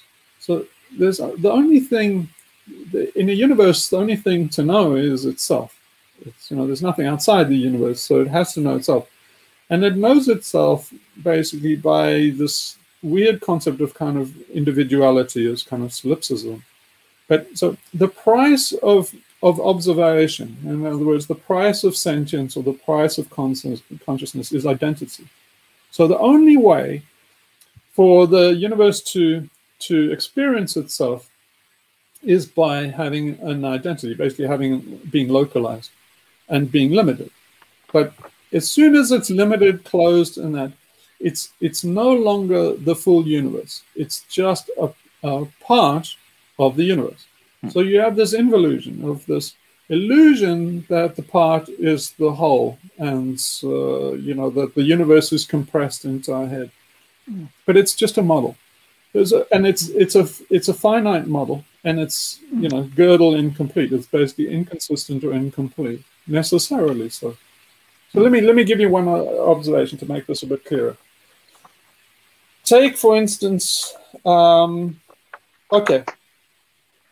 Here's a difficult one. Let me see if I can pull this off. When they examine intelligence, one of the things is they're saying, well, molds are intelligent. They say slime mold is intelligent. And say, well, how do you come to this conclusion? And they say, like, give it a maze. So the test of, you know, intelligence in a rat or something, they give it a maze, like, you know, like Claude with mechanical Theseus, the mouse and stuff, is basically they you know, navigating a maze. You put a reward somewhere in the corner of the maze, and it gets through, this intelligent entity. It's goal-oriented. The maze is a context. It navigates the context to get to the goal. That's what Ryan was talking about. It's goal-oriented within a limited context would be artificial intelligence. So okay, that's how they look at a rat's intelligence. And so then they say, well, hang on, a mold can do this too. Now, what happens is the mold just explores everywhere. The mold isn't designed to be intelligent. They just put a reward, say sugar or something, in one corner of the maze. The mold goes everywhere and spreads out until it reaches the sugar. Then it starts pruning all the other branches, and you get this perfectly optimized route through the maze where it passes sugar back to its origin. So then you say, well, it's here. You can clearly see that it found the optimal route to the sugar, so therefore it's intelligent. Now, compare that, because they're saying, well, that's done the same job as a rat. Not really. Put yourself in the rat's position. The rat isn't doing that kind of exploration. So in other words, the mold is part of the brain. So in other words, the mold is part of the brain maze, right? If you think of it that way. The rat in the maze is not navigating the maze in the same way. The rat has a model of the maze in its brain. So they can actually show this. They put electrodes in the rat's brain. They can see how a rat navigates space and how it orients in space. And they can see from the electrodes that it literally has a little model of the freaking world in its head, just like we do. So when it's exploring, it's navigating the model, right? It's kind of a derivative of the actual maze. So you can see this, for example, I think this is correct to say, is if you got the mold and say altered it, say in other words, you cut it off and say change the maze so that this path was one of the paths that it had chosen was no longer viable, block it off. Right? That mold has no memory. The branch that's cut off, it would rediscover by the same process of branching, it would rediscover. Not so the rat. The rat would still have a memory of the piece you cut off. In other words, it would get around the new obstacle. So the change you made to the maze, it would go, oh, okay, this is new, can't go this way. Oh, I have to go left, right, left, right. Oh, hang on, I understand. I got it. I'm back where I started, and it would pick up with what it remembered of the rest of the maze. So in other words, if you made an alteration, it would get around that alteration and then be back on course. No. Why? Because it's got a model in its head of the maze. The actual mold is part and parcel of the maze. So in other words, it's kind of first order intelligence. So that the rat has like second order intelligence. Now, you can say, well, hang on a minute, how far can that go? Well, might be infinite. But our alien cortex is like a third order intelligence. So in other words, it's like a rat that can observe itself. So it's unlikely the rat observes itself because it doesn't have an alien cortex. But by the time you have a cortex, the mammalian cortex, apes, primates and stuff, all have a cortex. They have self-awareness. And so they have enough brain capacity, so it's kind of like a third order. But it implies that there's a fourth order intelligence too. And so that's what the Ovid's metamorphosis, the shamanic metamorphosis, all these initiations and transformations, and so there's a fourth order intelligence. So you can, so in other words, you can look at us doing AI and go, that is fucking stupid. That's like fourth order intelligence. But you see, we're stuck in third order intelligence where we still think AI is brilliant because we're too stupid to see what intelligence is. But you see, but using AI, we can investigate intelligence and consciousness, and then that can lead the four other brain layers into an epiphany of what they are. You see, they won't be able to describe it. See, the problem is that you cannot then put into words. So this is a production line thing that has been going on since we hybridized with Neanderthals. So that was a big problem for us, because it was, there was two types of brains that were smushed together, and it was not a good fit. But it gave us that bad fit, and the tussle between those two, the antagonism between those two, it gave us a meta-intelligence. In other words, another order of intelligence that supervenes on those. So now that process of reconciling the two and transcending them was projection line by shamans and sages and all the thing, and we lost it. We lost the plot.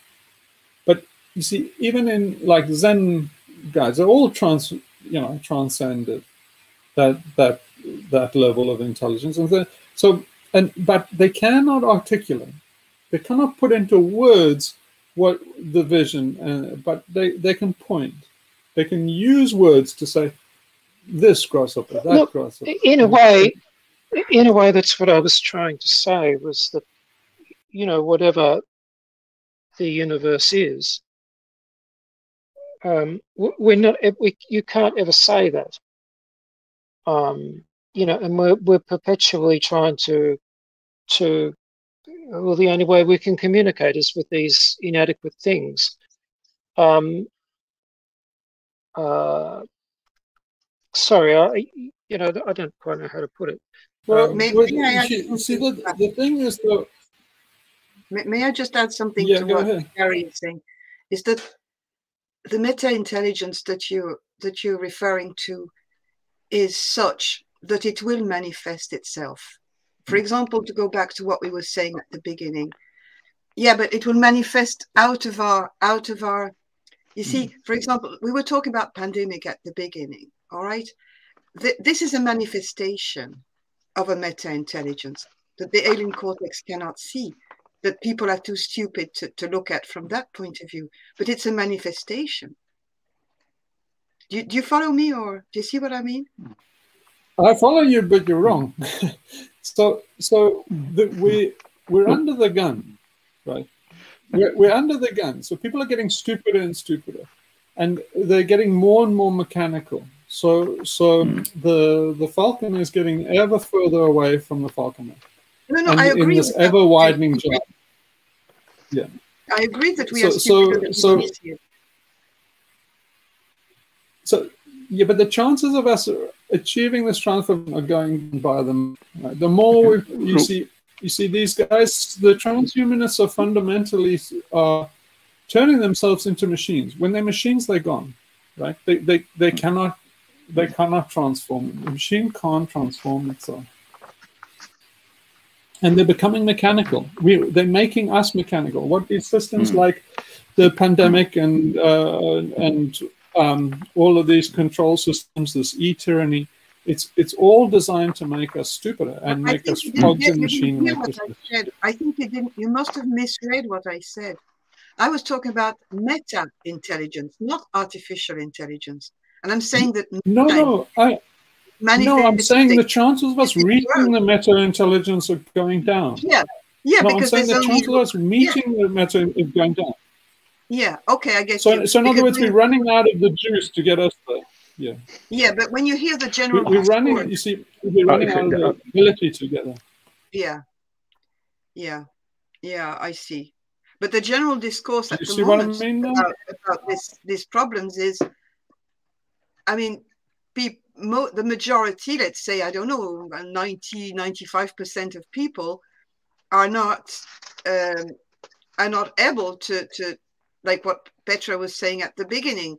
The apartheid is closing up. If you don't comply, you are discarded, or you are just put aside, and you are even in the middle of those people, even those people who are aside, they're still trying to cling on to a narrative that is also erroneous in the ways of sort of conspiracies, and there's hardly, as you said, no hope that anyone would read through what the universe is telling us through this epidemic that we actually started talking about at the beginning when we started these meetings. because we were at the start of this lockdown, and we were all in agreement that that the virus had a message, and probably that we had to follow it, if you remember. Oh, I'll do it that way. I'll do it that way.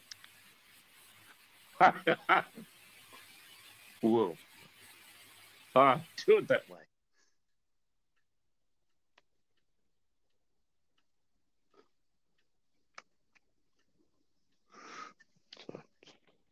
Bit of technology.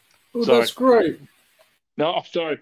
Look, I'm sorry. Look, I'm trying to be techno here, but I want, look, in your first part, Hugh, is everything gone or not? But I do. Yeah, go ahead. Okay. I have done two drawings since in the program. Now I'm going to do something. I don't know how to do this, but I'm doing it. But what? Oh, dude, no, it didn't work. Okay, it didn't work. Okay, so I'm doing something which you don't know. But look, talking about people. See, I'm. Oh no. Is there a way I could back off and not get into the conversation and watch what I do?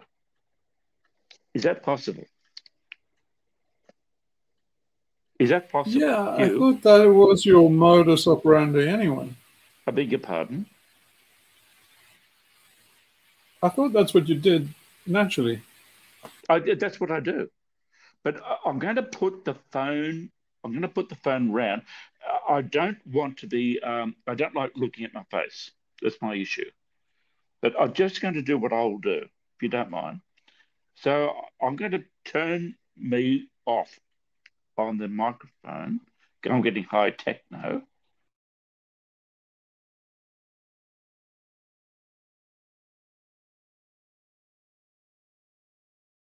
But now we can't hear what you're saying. Oh, okay, there you go.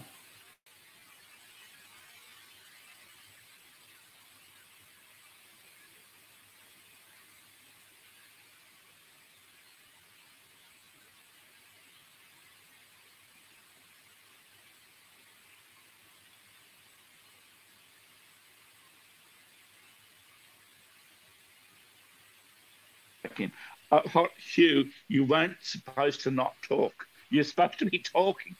Just keep on going, and please. Oh, okay. I see. Okay, because I'm a very private chat, so just bear with me, please. I'm going to turn the microphone off. Go back to the conversation and just watch my hand. Okay. Do you mind if I go verbally? Oh yeah. Okay. Now I've got what you're doing. Okay, I get it. I get it. Yeah.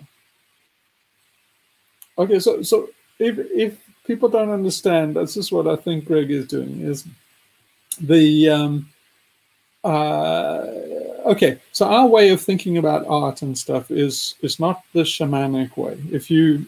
If for example, there was one thing in that Werner Herzog's Cave of Forgotten Dreams, which was very, very insightful. They asked one of the archaeologists about what these people were doing in the caves that were actually drawing, and he says, well, you got to think outside the box, outside the alien cortex.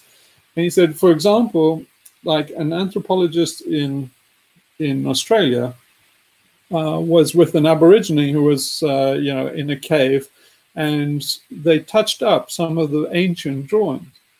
And so he thought, well, this is a unique opportunity. You can ask them what he's actually doing. And he said, well, I'm not doing anything. He said, well, anthropologist says, well, you coloring in the thing. He says, I'm not doing it. He says, it does it. And that was like, blew the anthropologist away. But what I think the interpretation is that the anthropologist is looking at his alien cortex, and it is the other four brain layers. So the other four brain layers are speaking through the artistic hand in the picture. And you say I and the alien cortex, that's the sense of ego.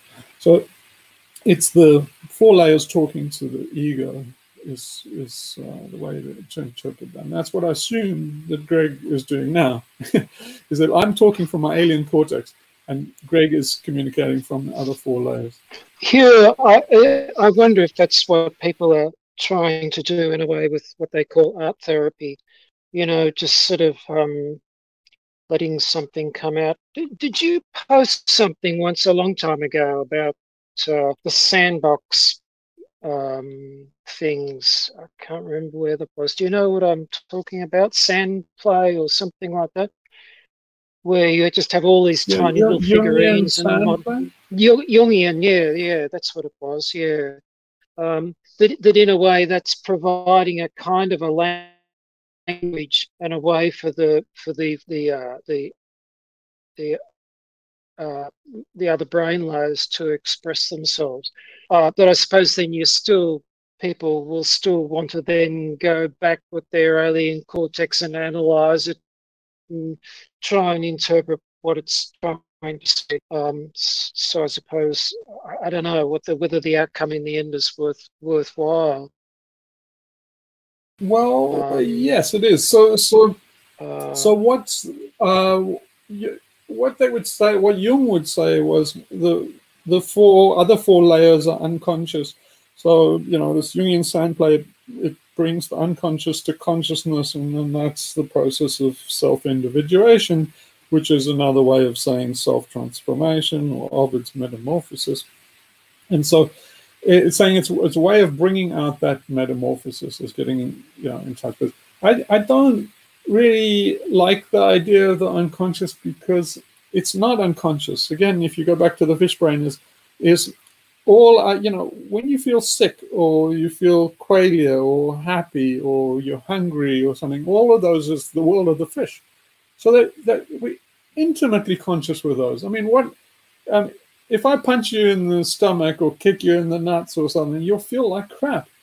So it's like, it's very visceral. The world of the fish is not unconscious. It's very visceral. In fact, it's, you know, it's much more major than I thought. So in other words, if I ask you to work out some mathematical problem, and then I poison you at the same time, the fact you feel sick will stop you working on the alien cortex problem very quickly, because it's far more. I'm just wondering whether the use of not unconscious at all. Yeah, but is the use of the word unconscious just rather unfortunate choice? I'm just wondering what the word unconscious would have meant in German, which I assume is what Jung would have used, whether it's got quite this connotation as that the word would have the same connotation in German as the word unconscious has in English. Should do that, just as a matter of curiosity. I think it's just an unfortunate term that doesn't really mean unconscious. You've got to reinterpret it as meaning the four other brain layers, which I suppose we can do, but you know, other people might not be aware that you should do that to understand it better. I think a very good example of all this is in the domain of dance. I've been all my life a dancer, and I, as a child and all the time, and I've been through the grind of people who try to impose figures and disciplines on dance, and I've been with people who are from other cultures who dance wildly, and you know, that is exactly the manifestation of the four layers.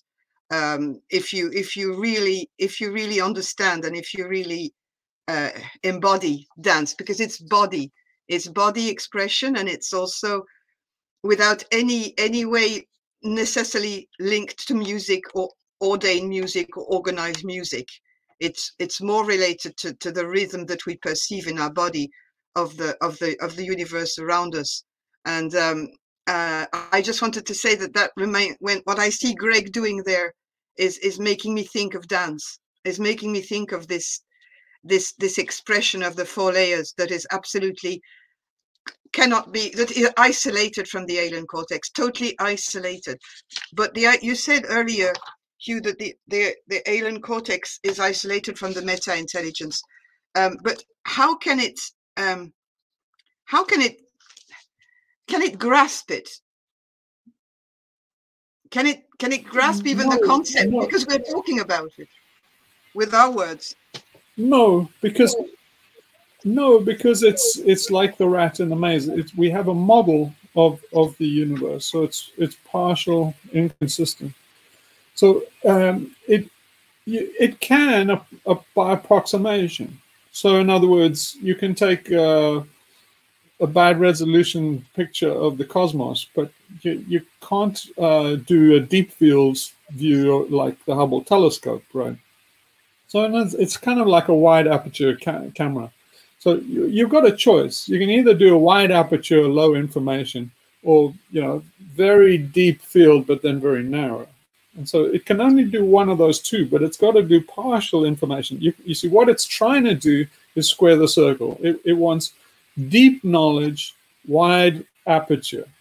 And it's like, no, because you're descending into unindexable data. So in other words, if you go that route, you're getting into Borges' infinite library. And you won't be able to navigate that library. If I give you a wide field with infinite information, you will be fucking lost. I mean, this was in the Bhagavad Gita. So Arjuna, the story is Arjuna on the battle of Kurukshetra. That's the battle between good and evil, between AI and humans, the battle of the robots. It's the early version of the robot wars. And so at the field of Kurukshetra, which is kind of like Armageddon field, then Arjuna asks Krishna, God, for I really want to see the universe contained in it. And so Krishna opens his mouth and he sees the cosmos, and Arjuna's overwhelmed. That's what that's saying is he's basically he's having an epileptic fit. He's seeing too much. So in other words, he's got too much information, too wide aperture, too dense, and it's like overload. So Krishna say, I can show you as much as you like, but your little brain is going to be fried. Now, that it's not a bad to attempt that, because that frying of the brain is this metamorphosis of the alien cortex. So the more you try to understand, the more you pursue a wider vision and more depth, the more you will get to this bang moment where it's what I call eupsychosis. So in other words, you will get that vision of of the universe, but you'll be fried after that. Your noodle will be cooked, and that's what the shamanic rebirth is. That's the proper transformation, which we're missing, by the way. We're missing because we're becoming fascinated by ourselves. So we're missing because it's narcissism. So we're becoming fascinated with civilization, with these machines and stuff. It's our alien cortex being fascinated by itself. It's self-love. So it's scared, and it has this ambivalent relation. It's self-loathing. It's creating these machines for control, but everything becomes its opposite in the end with the alien cortex. So it's saying oh, I must have these machines. They're cool. They're lovely. It's me personified. Ooh, it's in love with it. It's narcissistic. But then at the same time, it's ooh, but I'm evil, and I'm always strategizing and playing chess and trying to conquer the world. Maybe this will turn around and conquer me. So it's looking at itself, saying, this is dangerous, but it's awesome and lovely. It's me, but it's dangerous. And it's doing all this over and over again. While this is a neurosis, it's caught in a loop. So our whole civilization is in this loop with fascination with AI, which is not intelligent. In fact, stepping out of the loop. Yeah, but isn't this like a... You can't make that move. The more this goes on, the more we get stuck in our neurosis, and the less chance we have of transformation. Wouldn't you get, going back to what you were saying earlier about how the path that we've taken leads to transformation, but it's just kind of a deathbed transformation.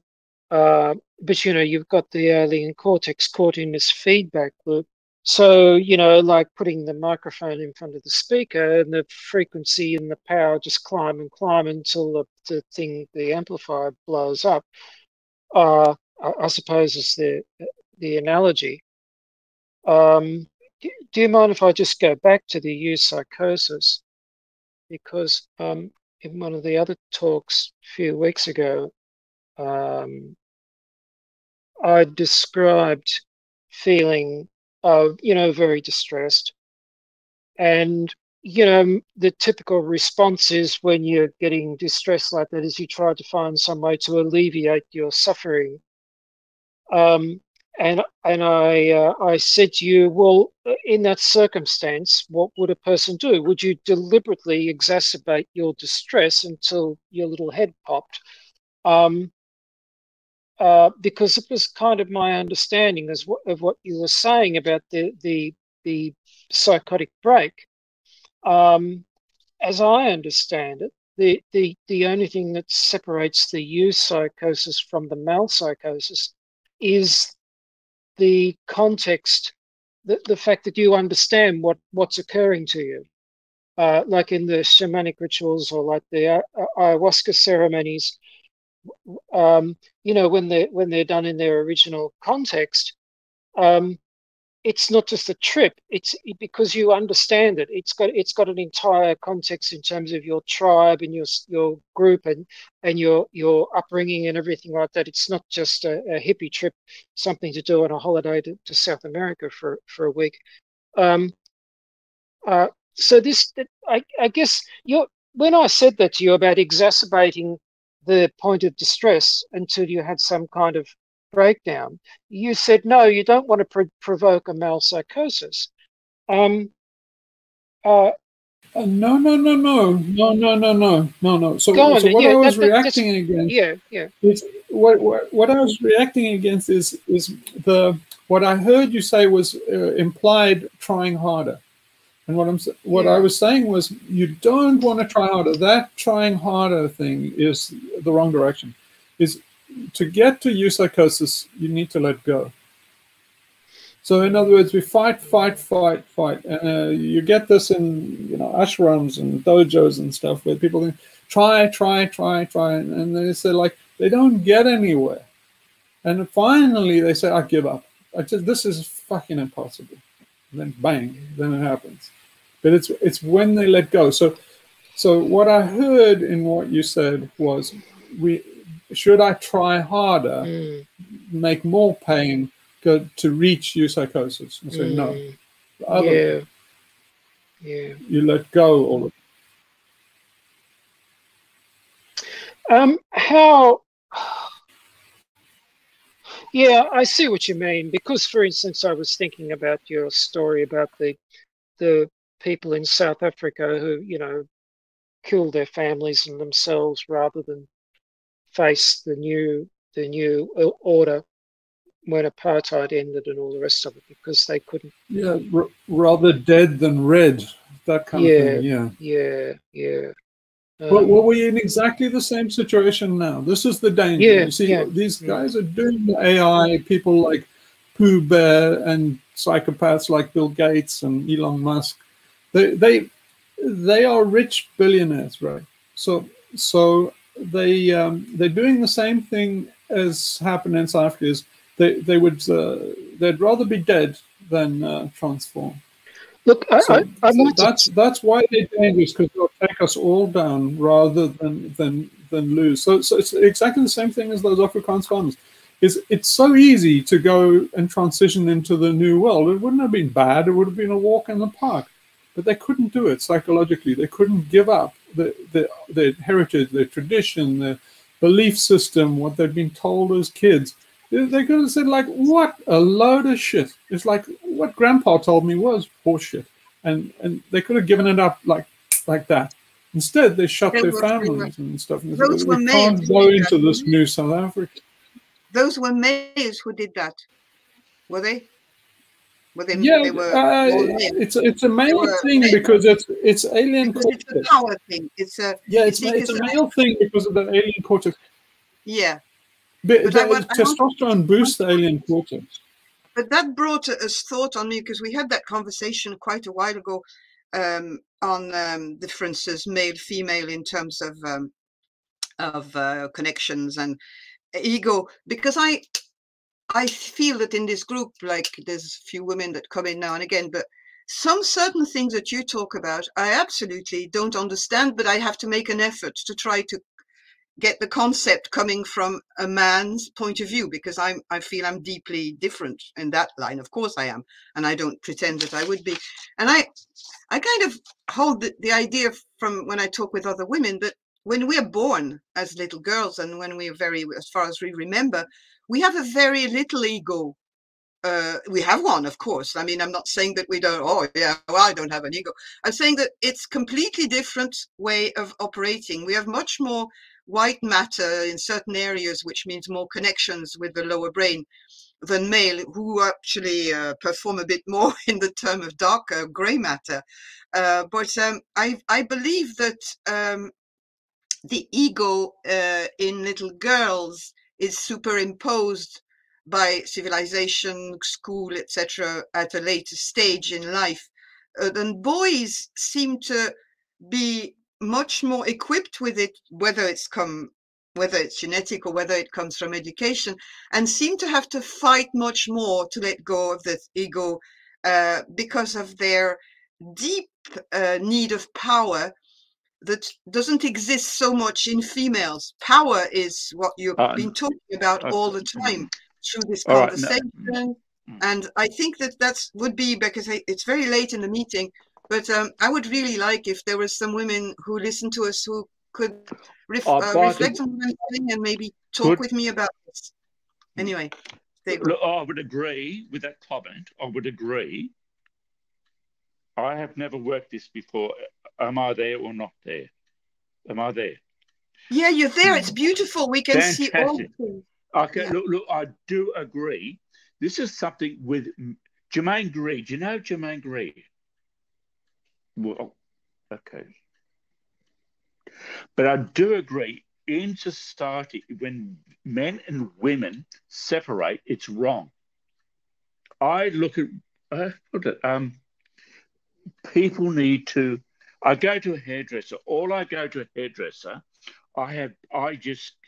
I do get abused of being a man. Oh, geez, I have to put it that way. Now, but this is something, I can't go with men against women. That is something I will not go with it. I think women and men need to know one another. They need to know one another somehow. But the corporations, the legal industry makes men and women irrelevant. And it's wrong. It's unnatural. So I'm very passionate about. I agree. So I agree with both things, but in terms, so to answer you, Sophie, that I think the testosterone boosts the alien cortex. So what I'm doing is I'm really talking to males and talking to the alien cortex. So the females are centered around the mammalian brain in general, and it's boosted by estrogen and the fish other chemicals and stuff, and the fish a lot. But you see, but you have to watch out, because in terms of the Afrikaners committing suicide, the women are complicit. I'm reacting to the thing that you said. Well, it's mainly a male thing. It's a very strange dynamic, because the women are also complicit in it, because they're saying save the children. So in other words, they also don't want to go into the new South Africa. They would rather their children died than go into the new South Africa. And so they're screaming, save the kids. And the guy is like, well, there's nothing I can do. I can't change those broader events. The only way I can, fulfill the mammal brain's demands is by killing them all. So they're kind of complicit. You can see this in, say, the Führer bunker, where Albert Speer killed his children and his family, and he did it. You can see clearly with the complicity of his wife, because they didn't want to live they said, they wrote it down. We didn't want to live in a non-Nazi Germany. Now, the same applies. To, you know, if you look in like Jim Jones, it's well worth going and looking at the transcripts of when those guys were committing suicide. So, Greg, do you mind just muting a bit?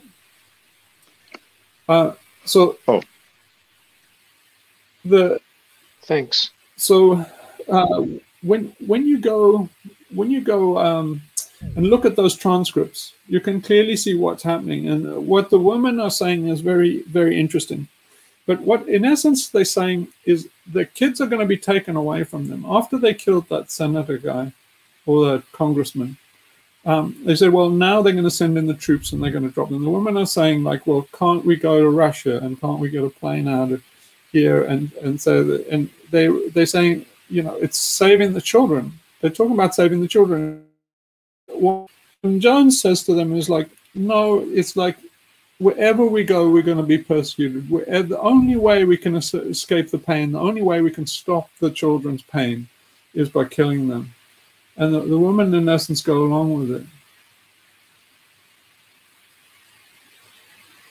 Hugh, Thank you. I have no problem with that. I'll let you talk. I understand very well what you mean. I'm not saying that it's a flawless process, but what I'm saying is that the point of view of the conversation to me is also is very centered around power. That is a concept that is not central to females, and it would be very interesting that more females interact a bit more in the conversation, because I would like to know if they experience the same difficulties in grasping certain concepts, because it's far beyond our understanding. Okay, look, Hugh, do you want to interrupt here? Because what happens, people need, both sexes need to be people. But what, in my life, women control everything where I live. They're in total control. Total. So I was trying to say the same. I was going to say the same thing, but I was trying to phrase it diplomatically. Hugh, I think. Thanks for saying it for me. I might need to. Yeah. It's a very interesting. There's a difference of power there. There's a difference of power. Okay. I know what you mean. Okay. In Australia, the female is the dominant species. You marry, you have sex. Yeah. I'm trying to say to blokes, you do. I look at women and I think, oh, I don't want to go to jail, because you in this country, you can go to jail on a hearsay, and they have got everything. See, look, Germaine Greer.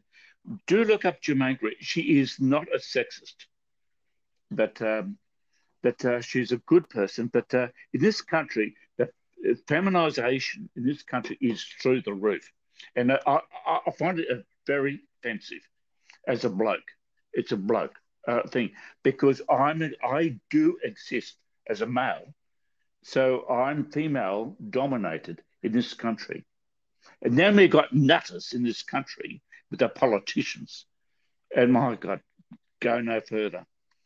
But and why on earth in this country we were intelligent, and then we've got nutters in politics.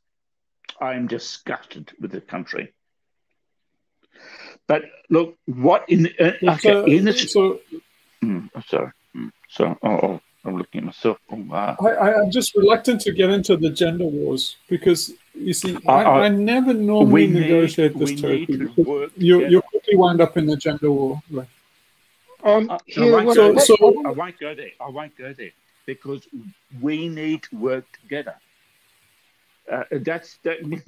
Well, I would say we need transcendence. So again, it's misapplied. We need transcendence. So we need observation and wisdom. So we need transformation. The gender wars are more of the same, right? So, and I never go there because it's part of the neurosis. It's going round and round.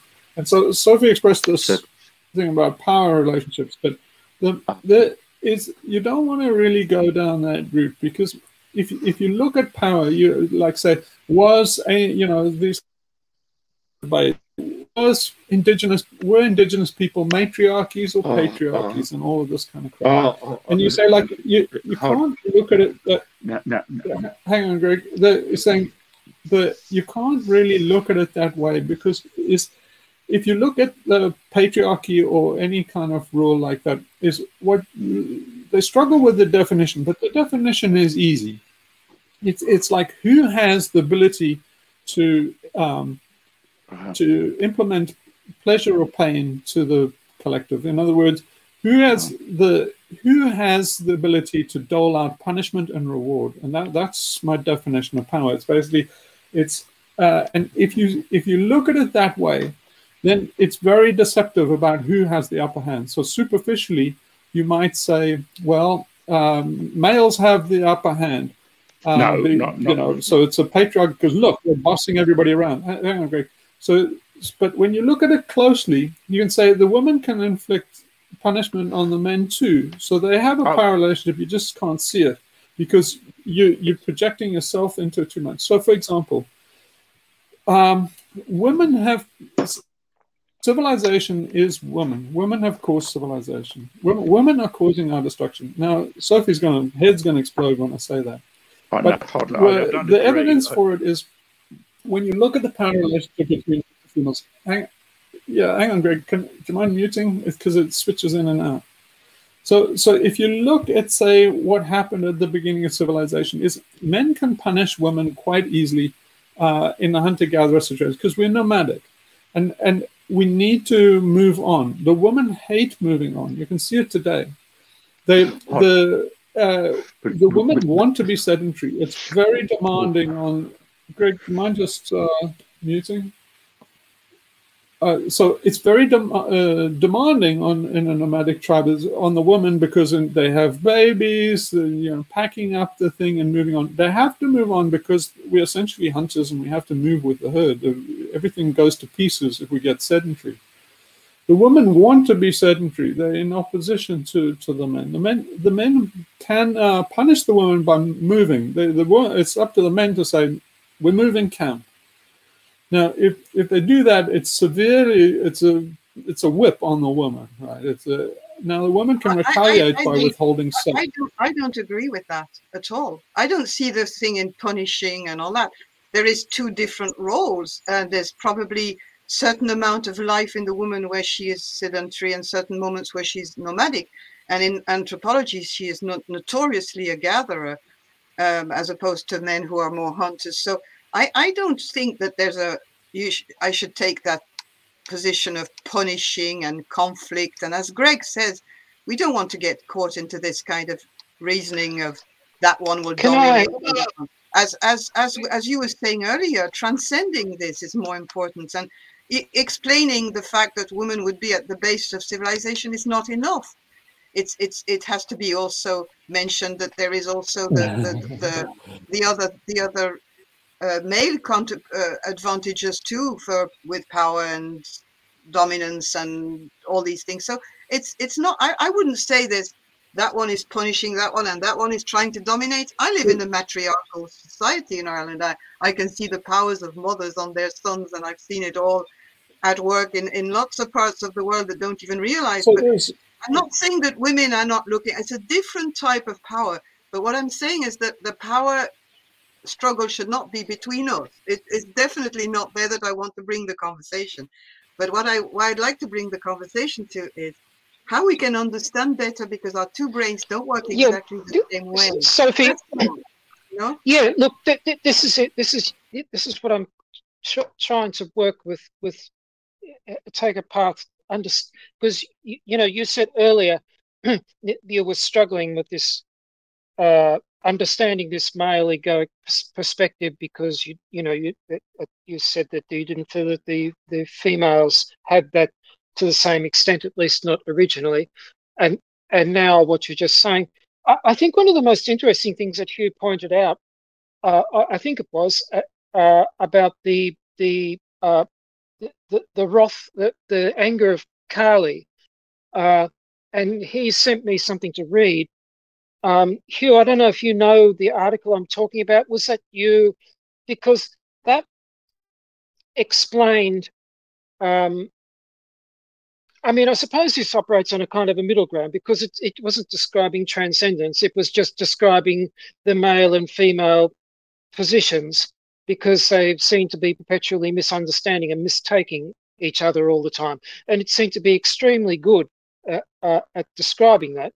I've got to admit, I had a lot of trouble understanding it. I still don't think I fully understood it. I'm just wondering, Hugh, do you can possibly, if you know what I'm talking about. What I was going to say is you don't want to have this conversation. You absolutely do not want to have this conversation, because you're on a hiding to nothing. You see what Sophie's saying is we should understand each other and get along. All she's saying is I'm a female, I see it this way. All you'll get out of that is I'm a male, I see it that way. And you will do that till fucking hell freezes over. There's no insight into doing that. So you're not getting anywhere. You're just saying, I have a female identity, I have a male identity. Why don't we dance? You're not getting to transformation. You're not getting any insight. So I know. Why?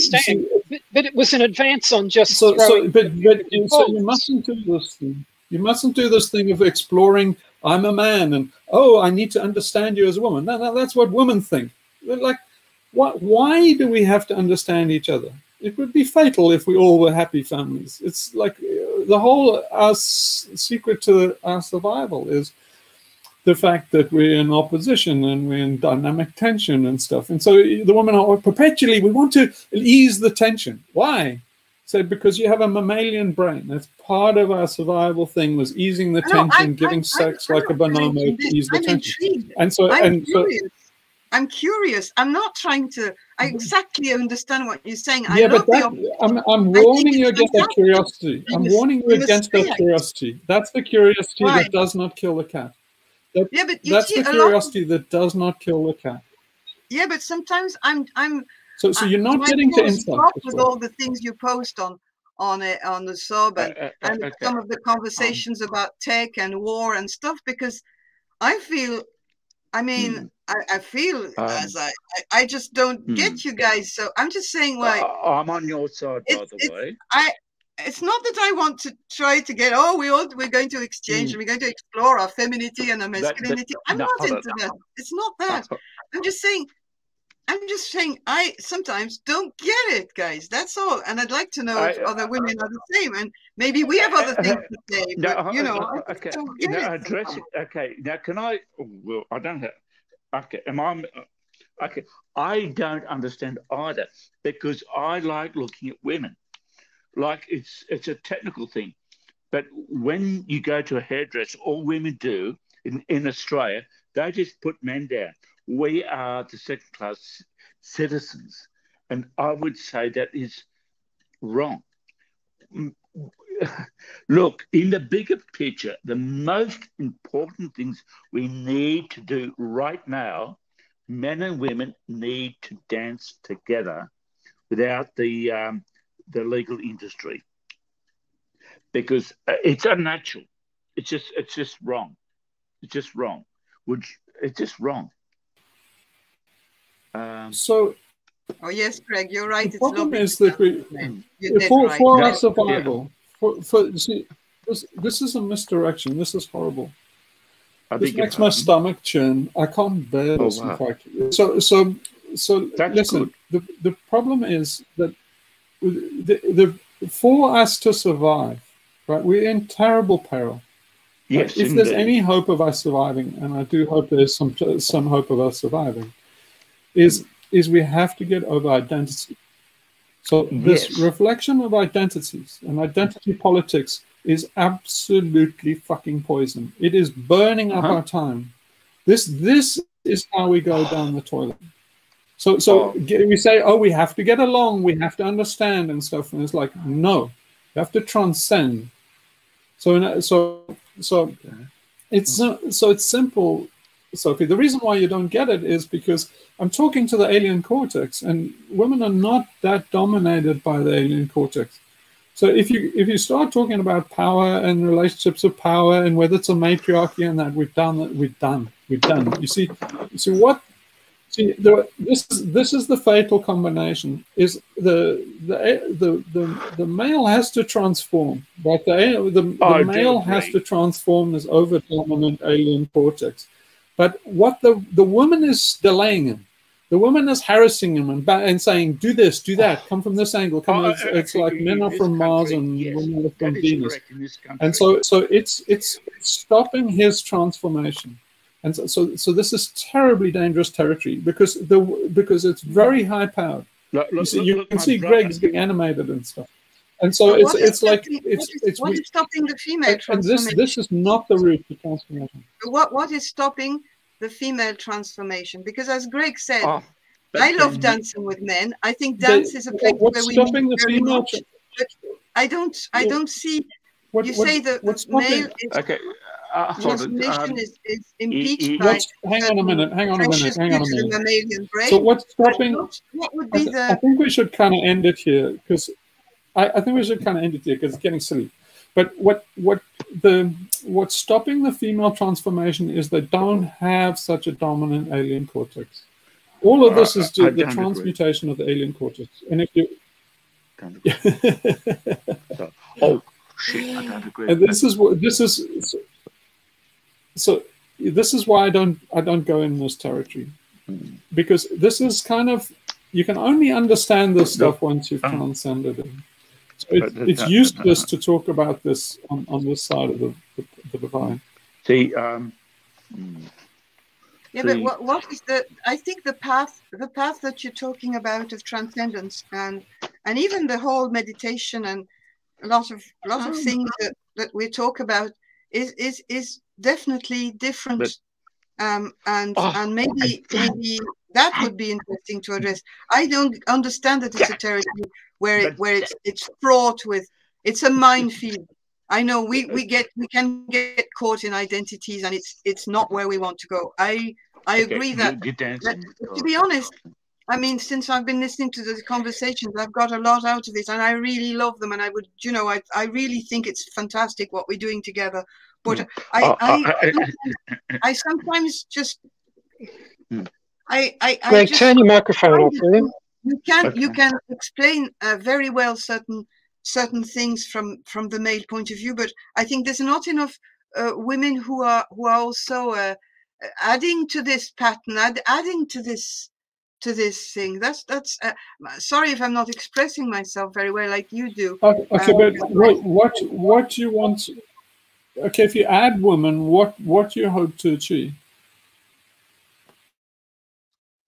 What I want to achieve is just I just feel that I would like to hear more female voices and see what happens. I don't have a goal or an outcome in mind. I would just like to hear it more, because there's just more. When I see the icons, I see, well, sometimes A, me, R, but there's not the same. There's not many voices. Let's say not many voices. That's all. Let's add to the choir, kind of thing. Sometimes it's nice to have different notes, different, like in music.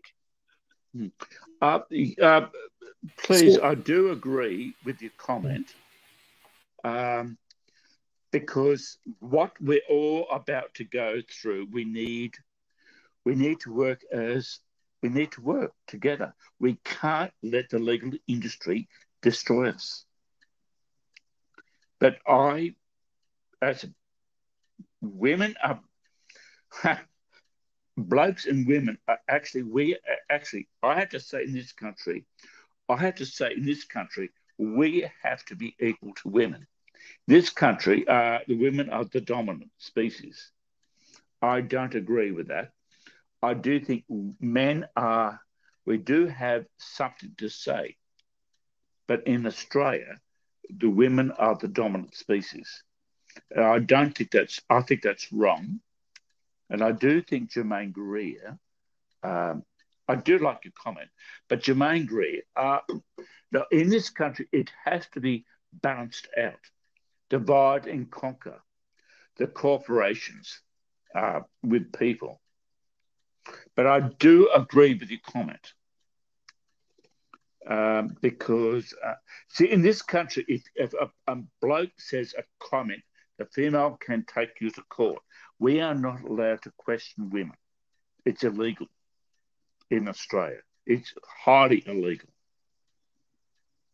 So, okay, guys, like let's just get grounded in a bit of sanity here. Okay. It's like we're on the fucking Titanic, right? We are on the Titanic. Happy families and hearing more voices and singing in the choir is, I don't know, man. I would like to survive the Titanic. I mean, I would like some people to survive. I'm trying to give you lessons in survival. I'm not trying to give you a lesson in happy families, compatibility, agreeableness, and all the stuff from your mammalian brain. So if you want to survive, it's enlightenment. That's the only thing. The only thing is I think we've blown it already. But even if a few people achieve it, sing choirs and happy families and understand each other, there's no that is the way to go down. That is literally, you will dance round and round and off the cliff. It's you know, it's for women to transcend themselves. They need to transcend the mammalian brain. It's very, very difficult because they're completely grounded in their instincts. And right now, I bet you, Sophie, your mammalian brain is screaming at what I'm saying. But it's a lot of people have said in the past it's virtually impossible for women to transcend that, and it would probably be bad for the species if it was possible. So just remember, though, we're on the Titanic, right? We're on the Titanic. Don't forget that we've got. Yeah, so we're not. So we have to do rapid realization and evolution. Yes, the way to screw it up is for the women to say, "Wait, hang on, Greg." The way to screw it up is for the women to get involved and say, "No, we should be compassionate. We should be social justice. We need to get along and stuff." No, that's absolutely not correct. The woman's instincts will drag us down in the same way as Jim Jones.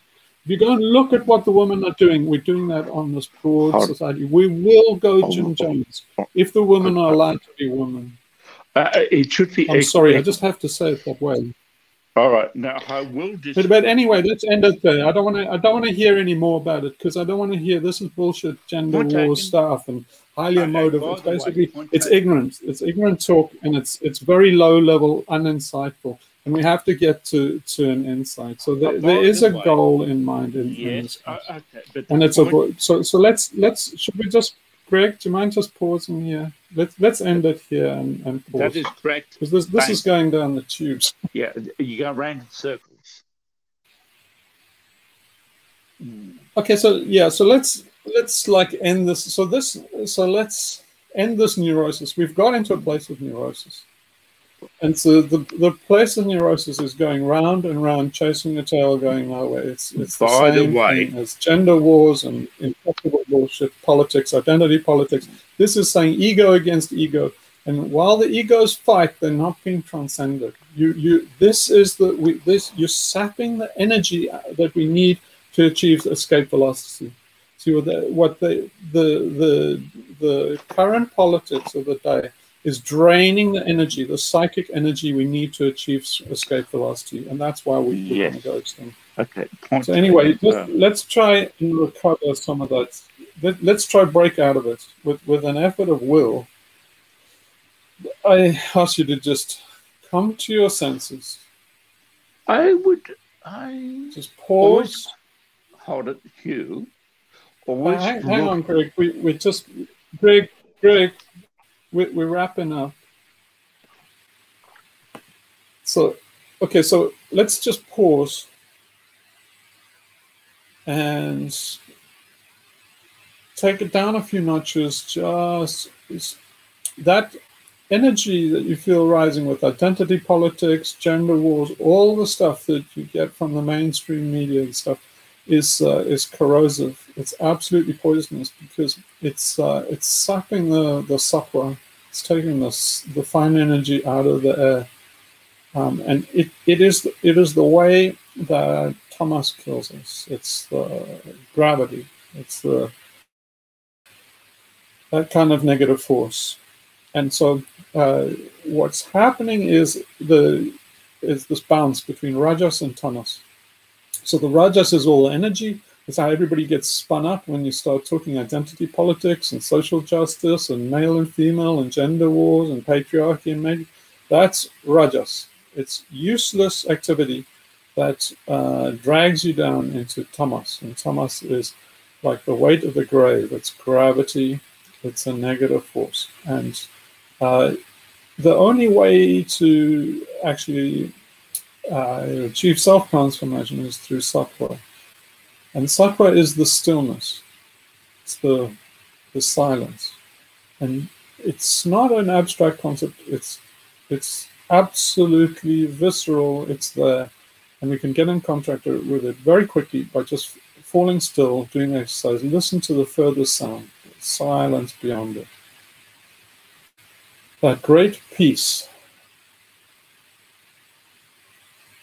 That peace is the salve of transformation. It's alchemical transformation. It is not agreement. It is not compatibility. It is not harmony. It's the opposite. It's the sacred marriage, and it is gained by transformation and transcendence. So in other words, it's by boiling the pot that you fry the noodle. It's not by letting the pot simmer down or get hot or cold. So let's transcend hot and cold and move towards light and sattva.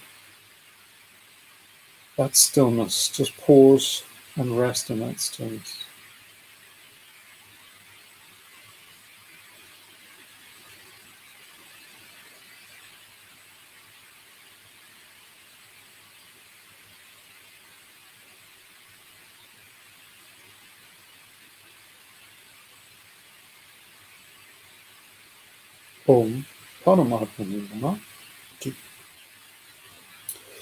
Well, yeah, sorry, it was a strange end to it, but I hope if you just reflect on what I'm saying, you'll start to see it. But we're on the Titanic. We don't really have time to play Happy Family. Yeah. Got it. Anyway, we're not. I'm going to stop recording. Okay. Yeah. All right. Bye. Thank you, everybody.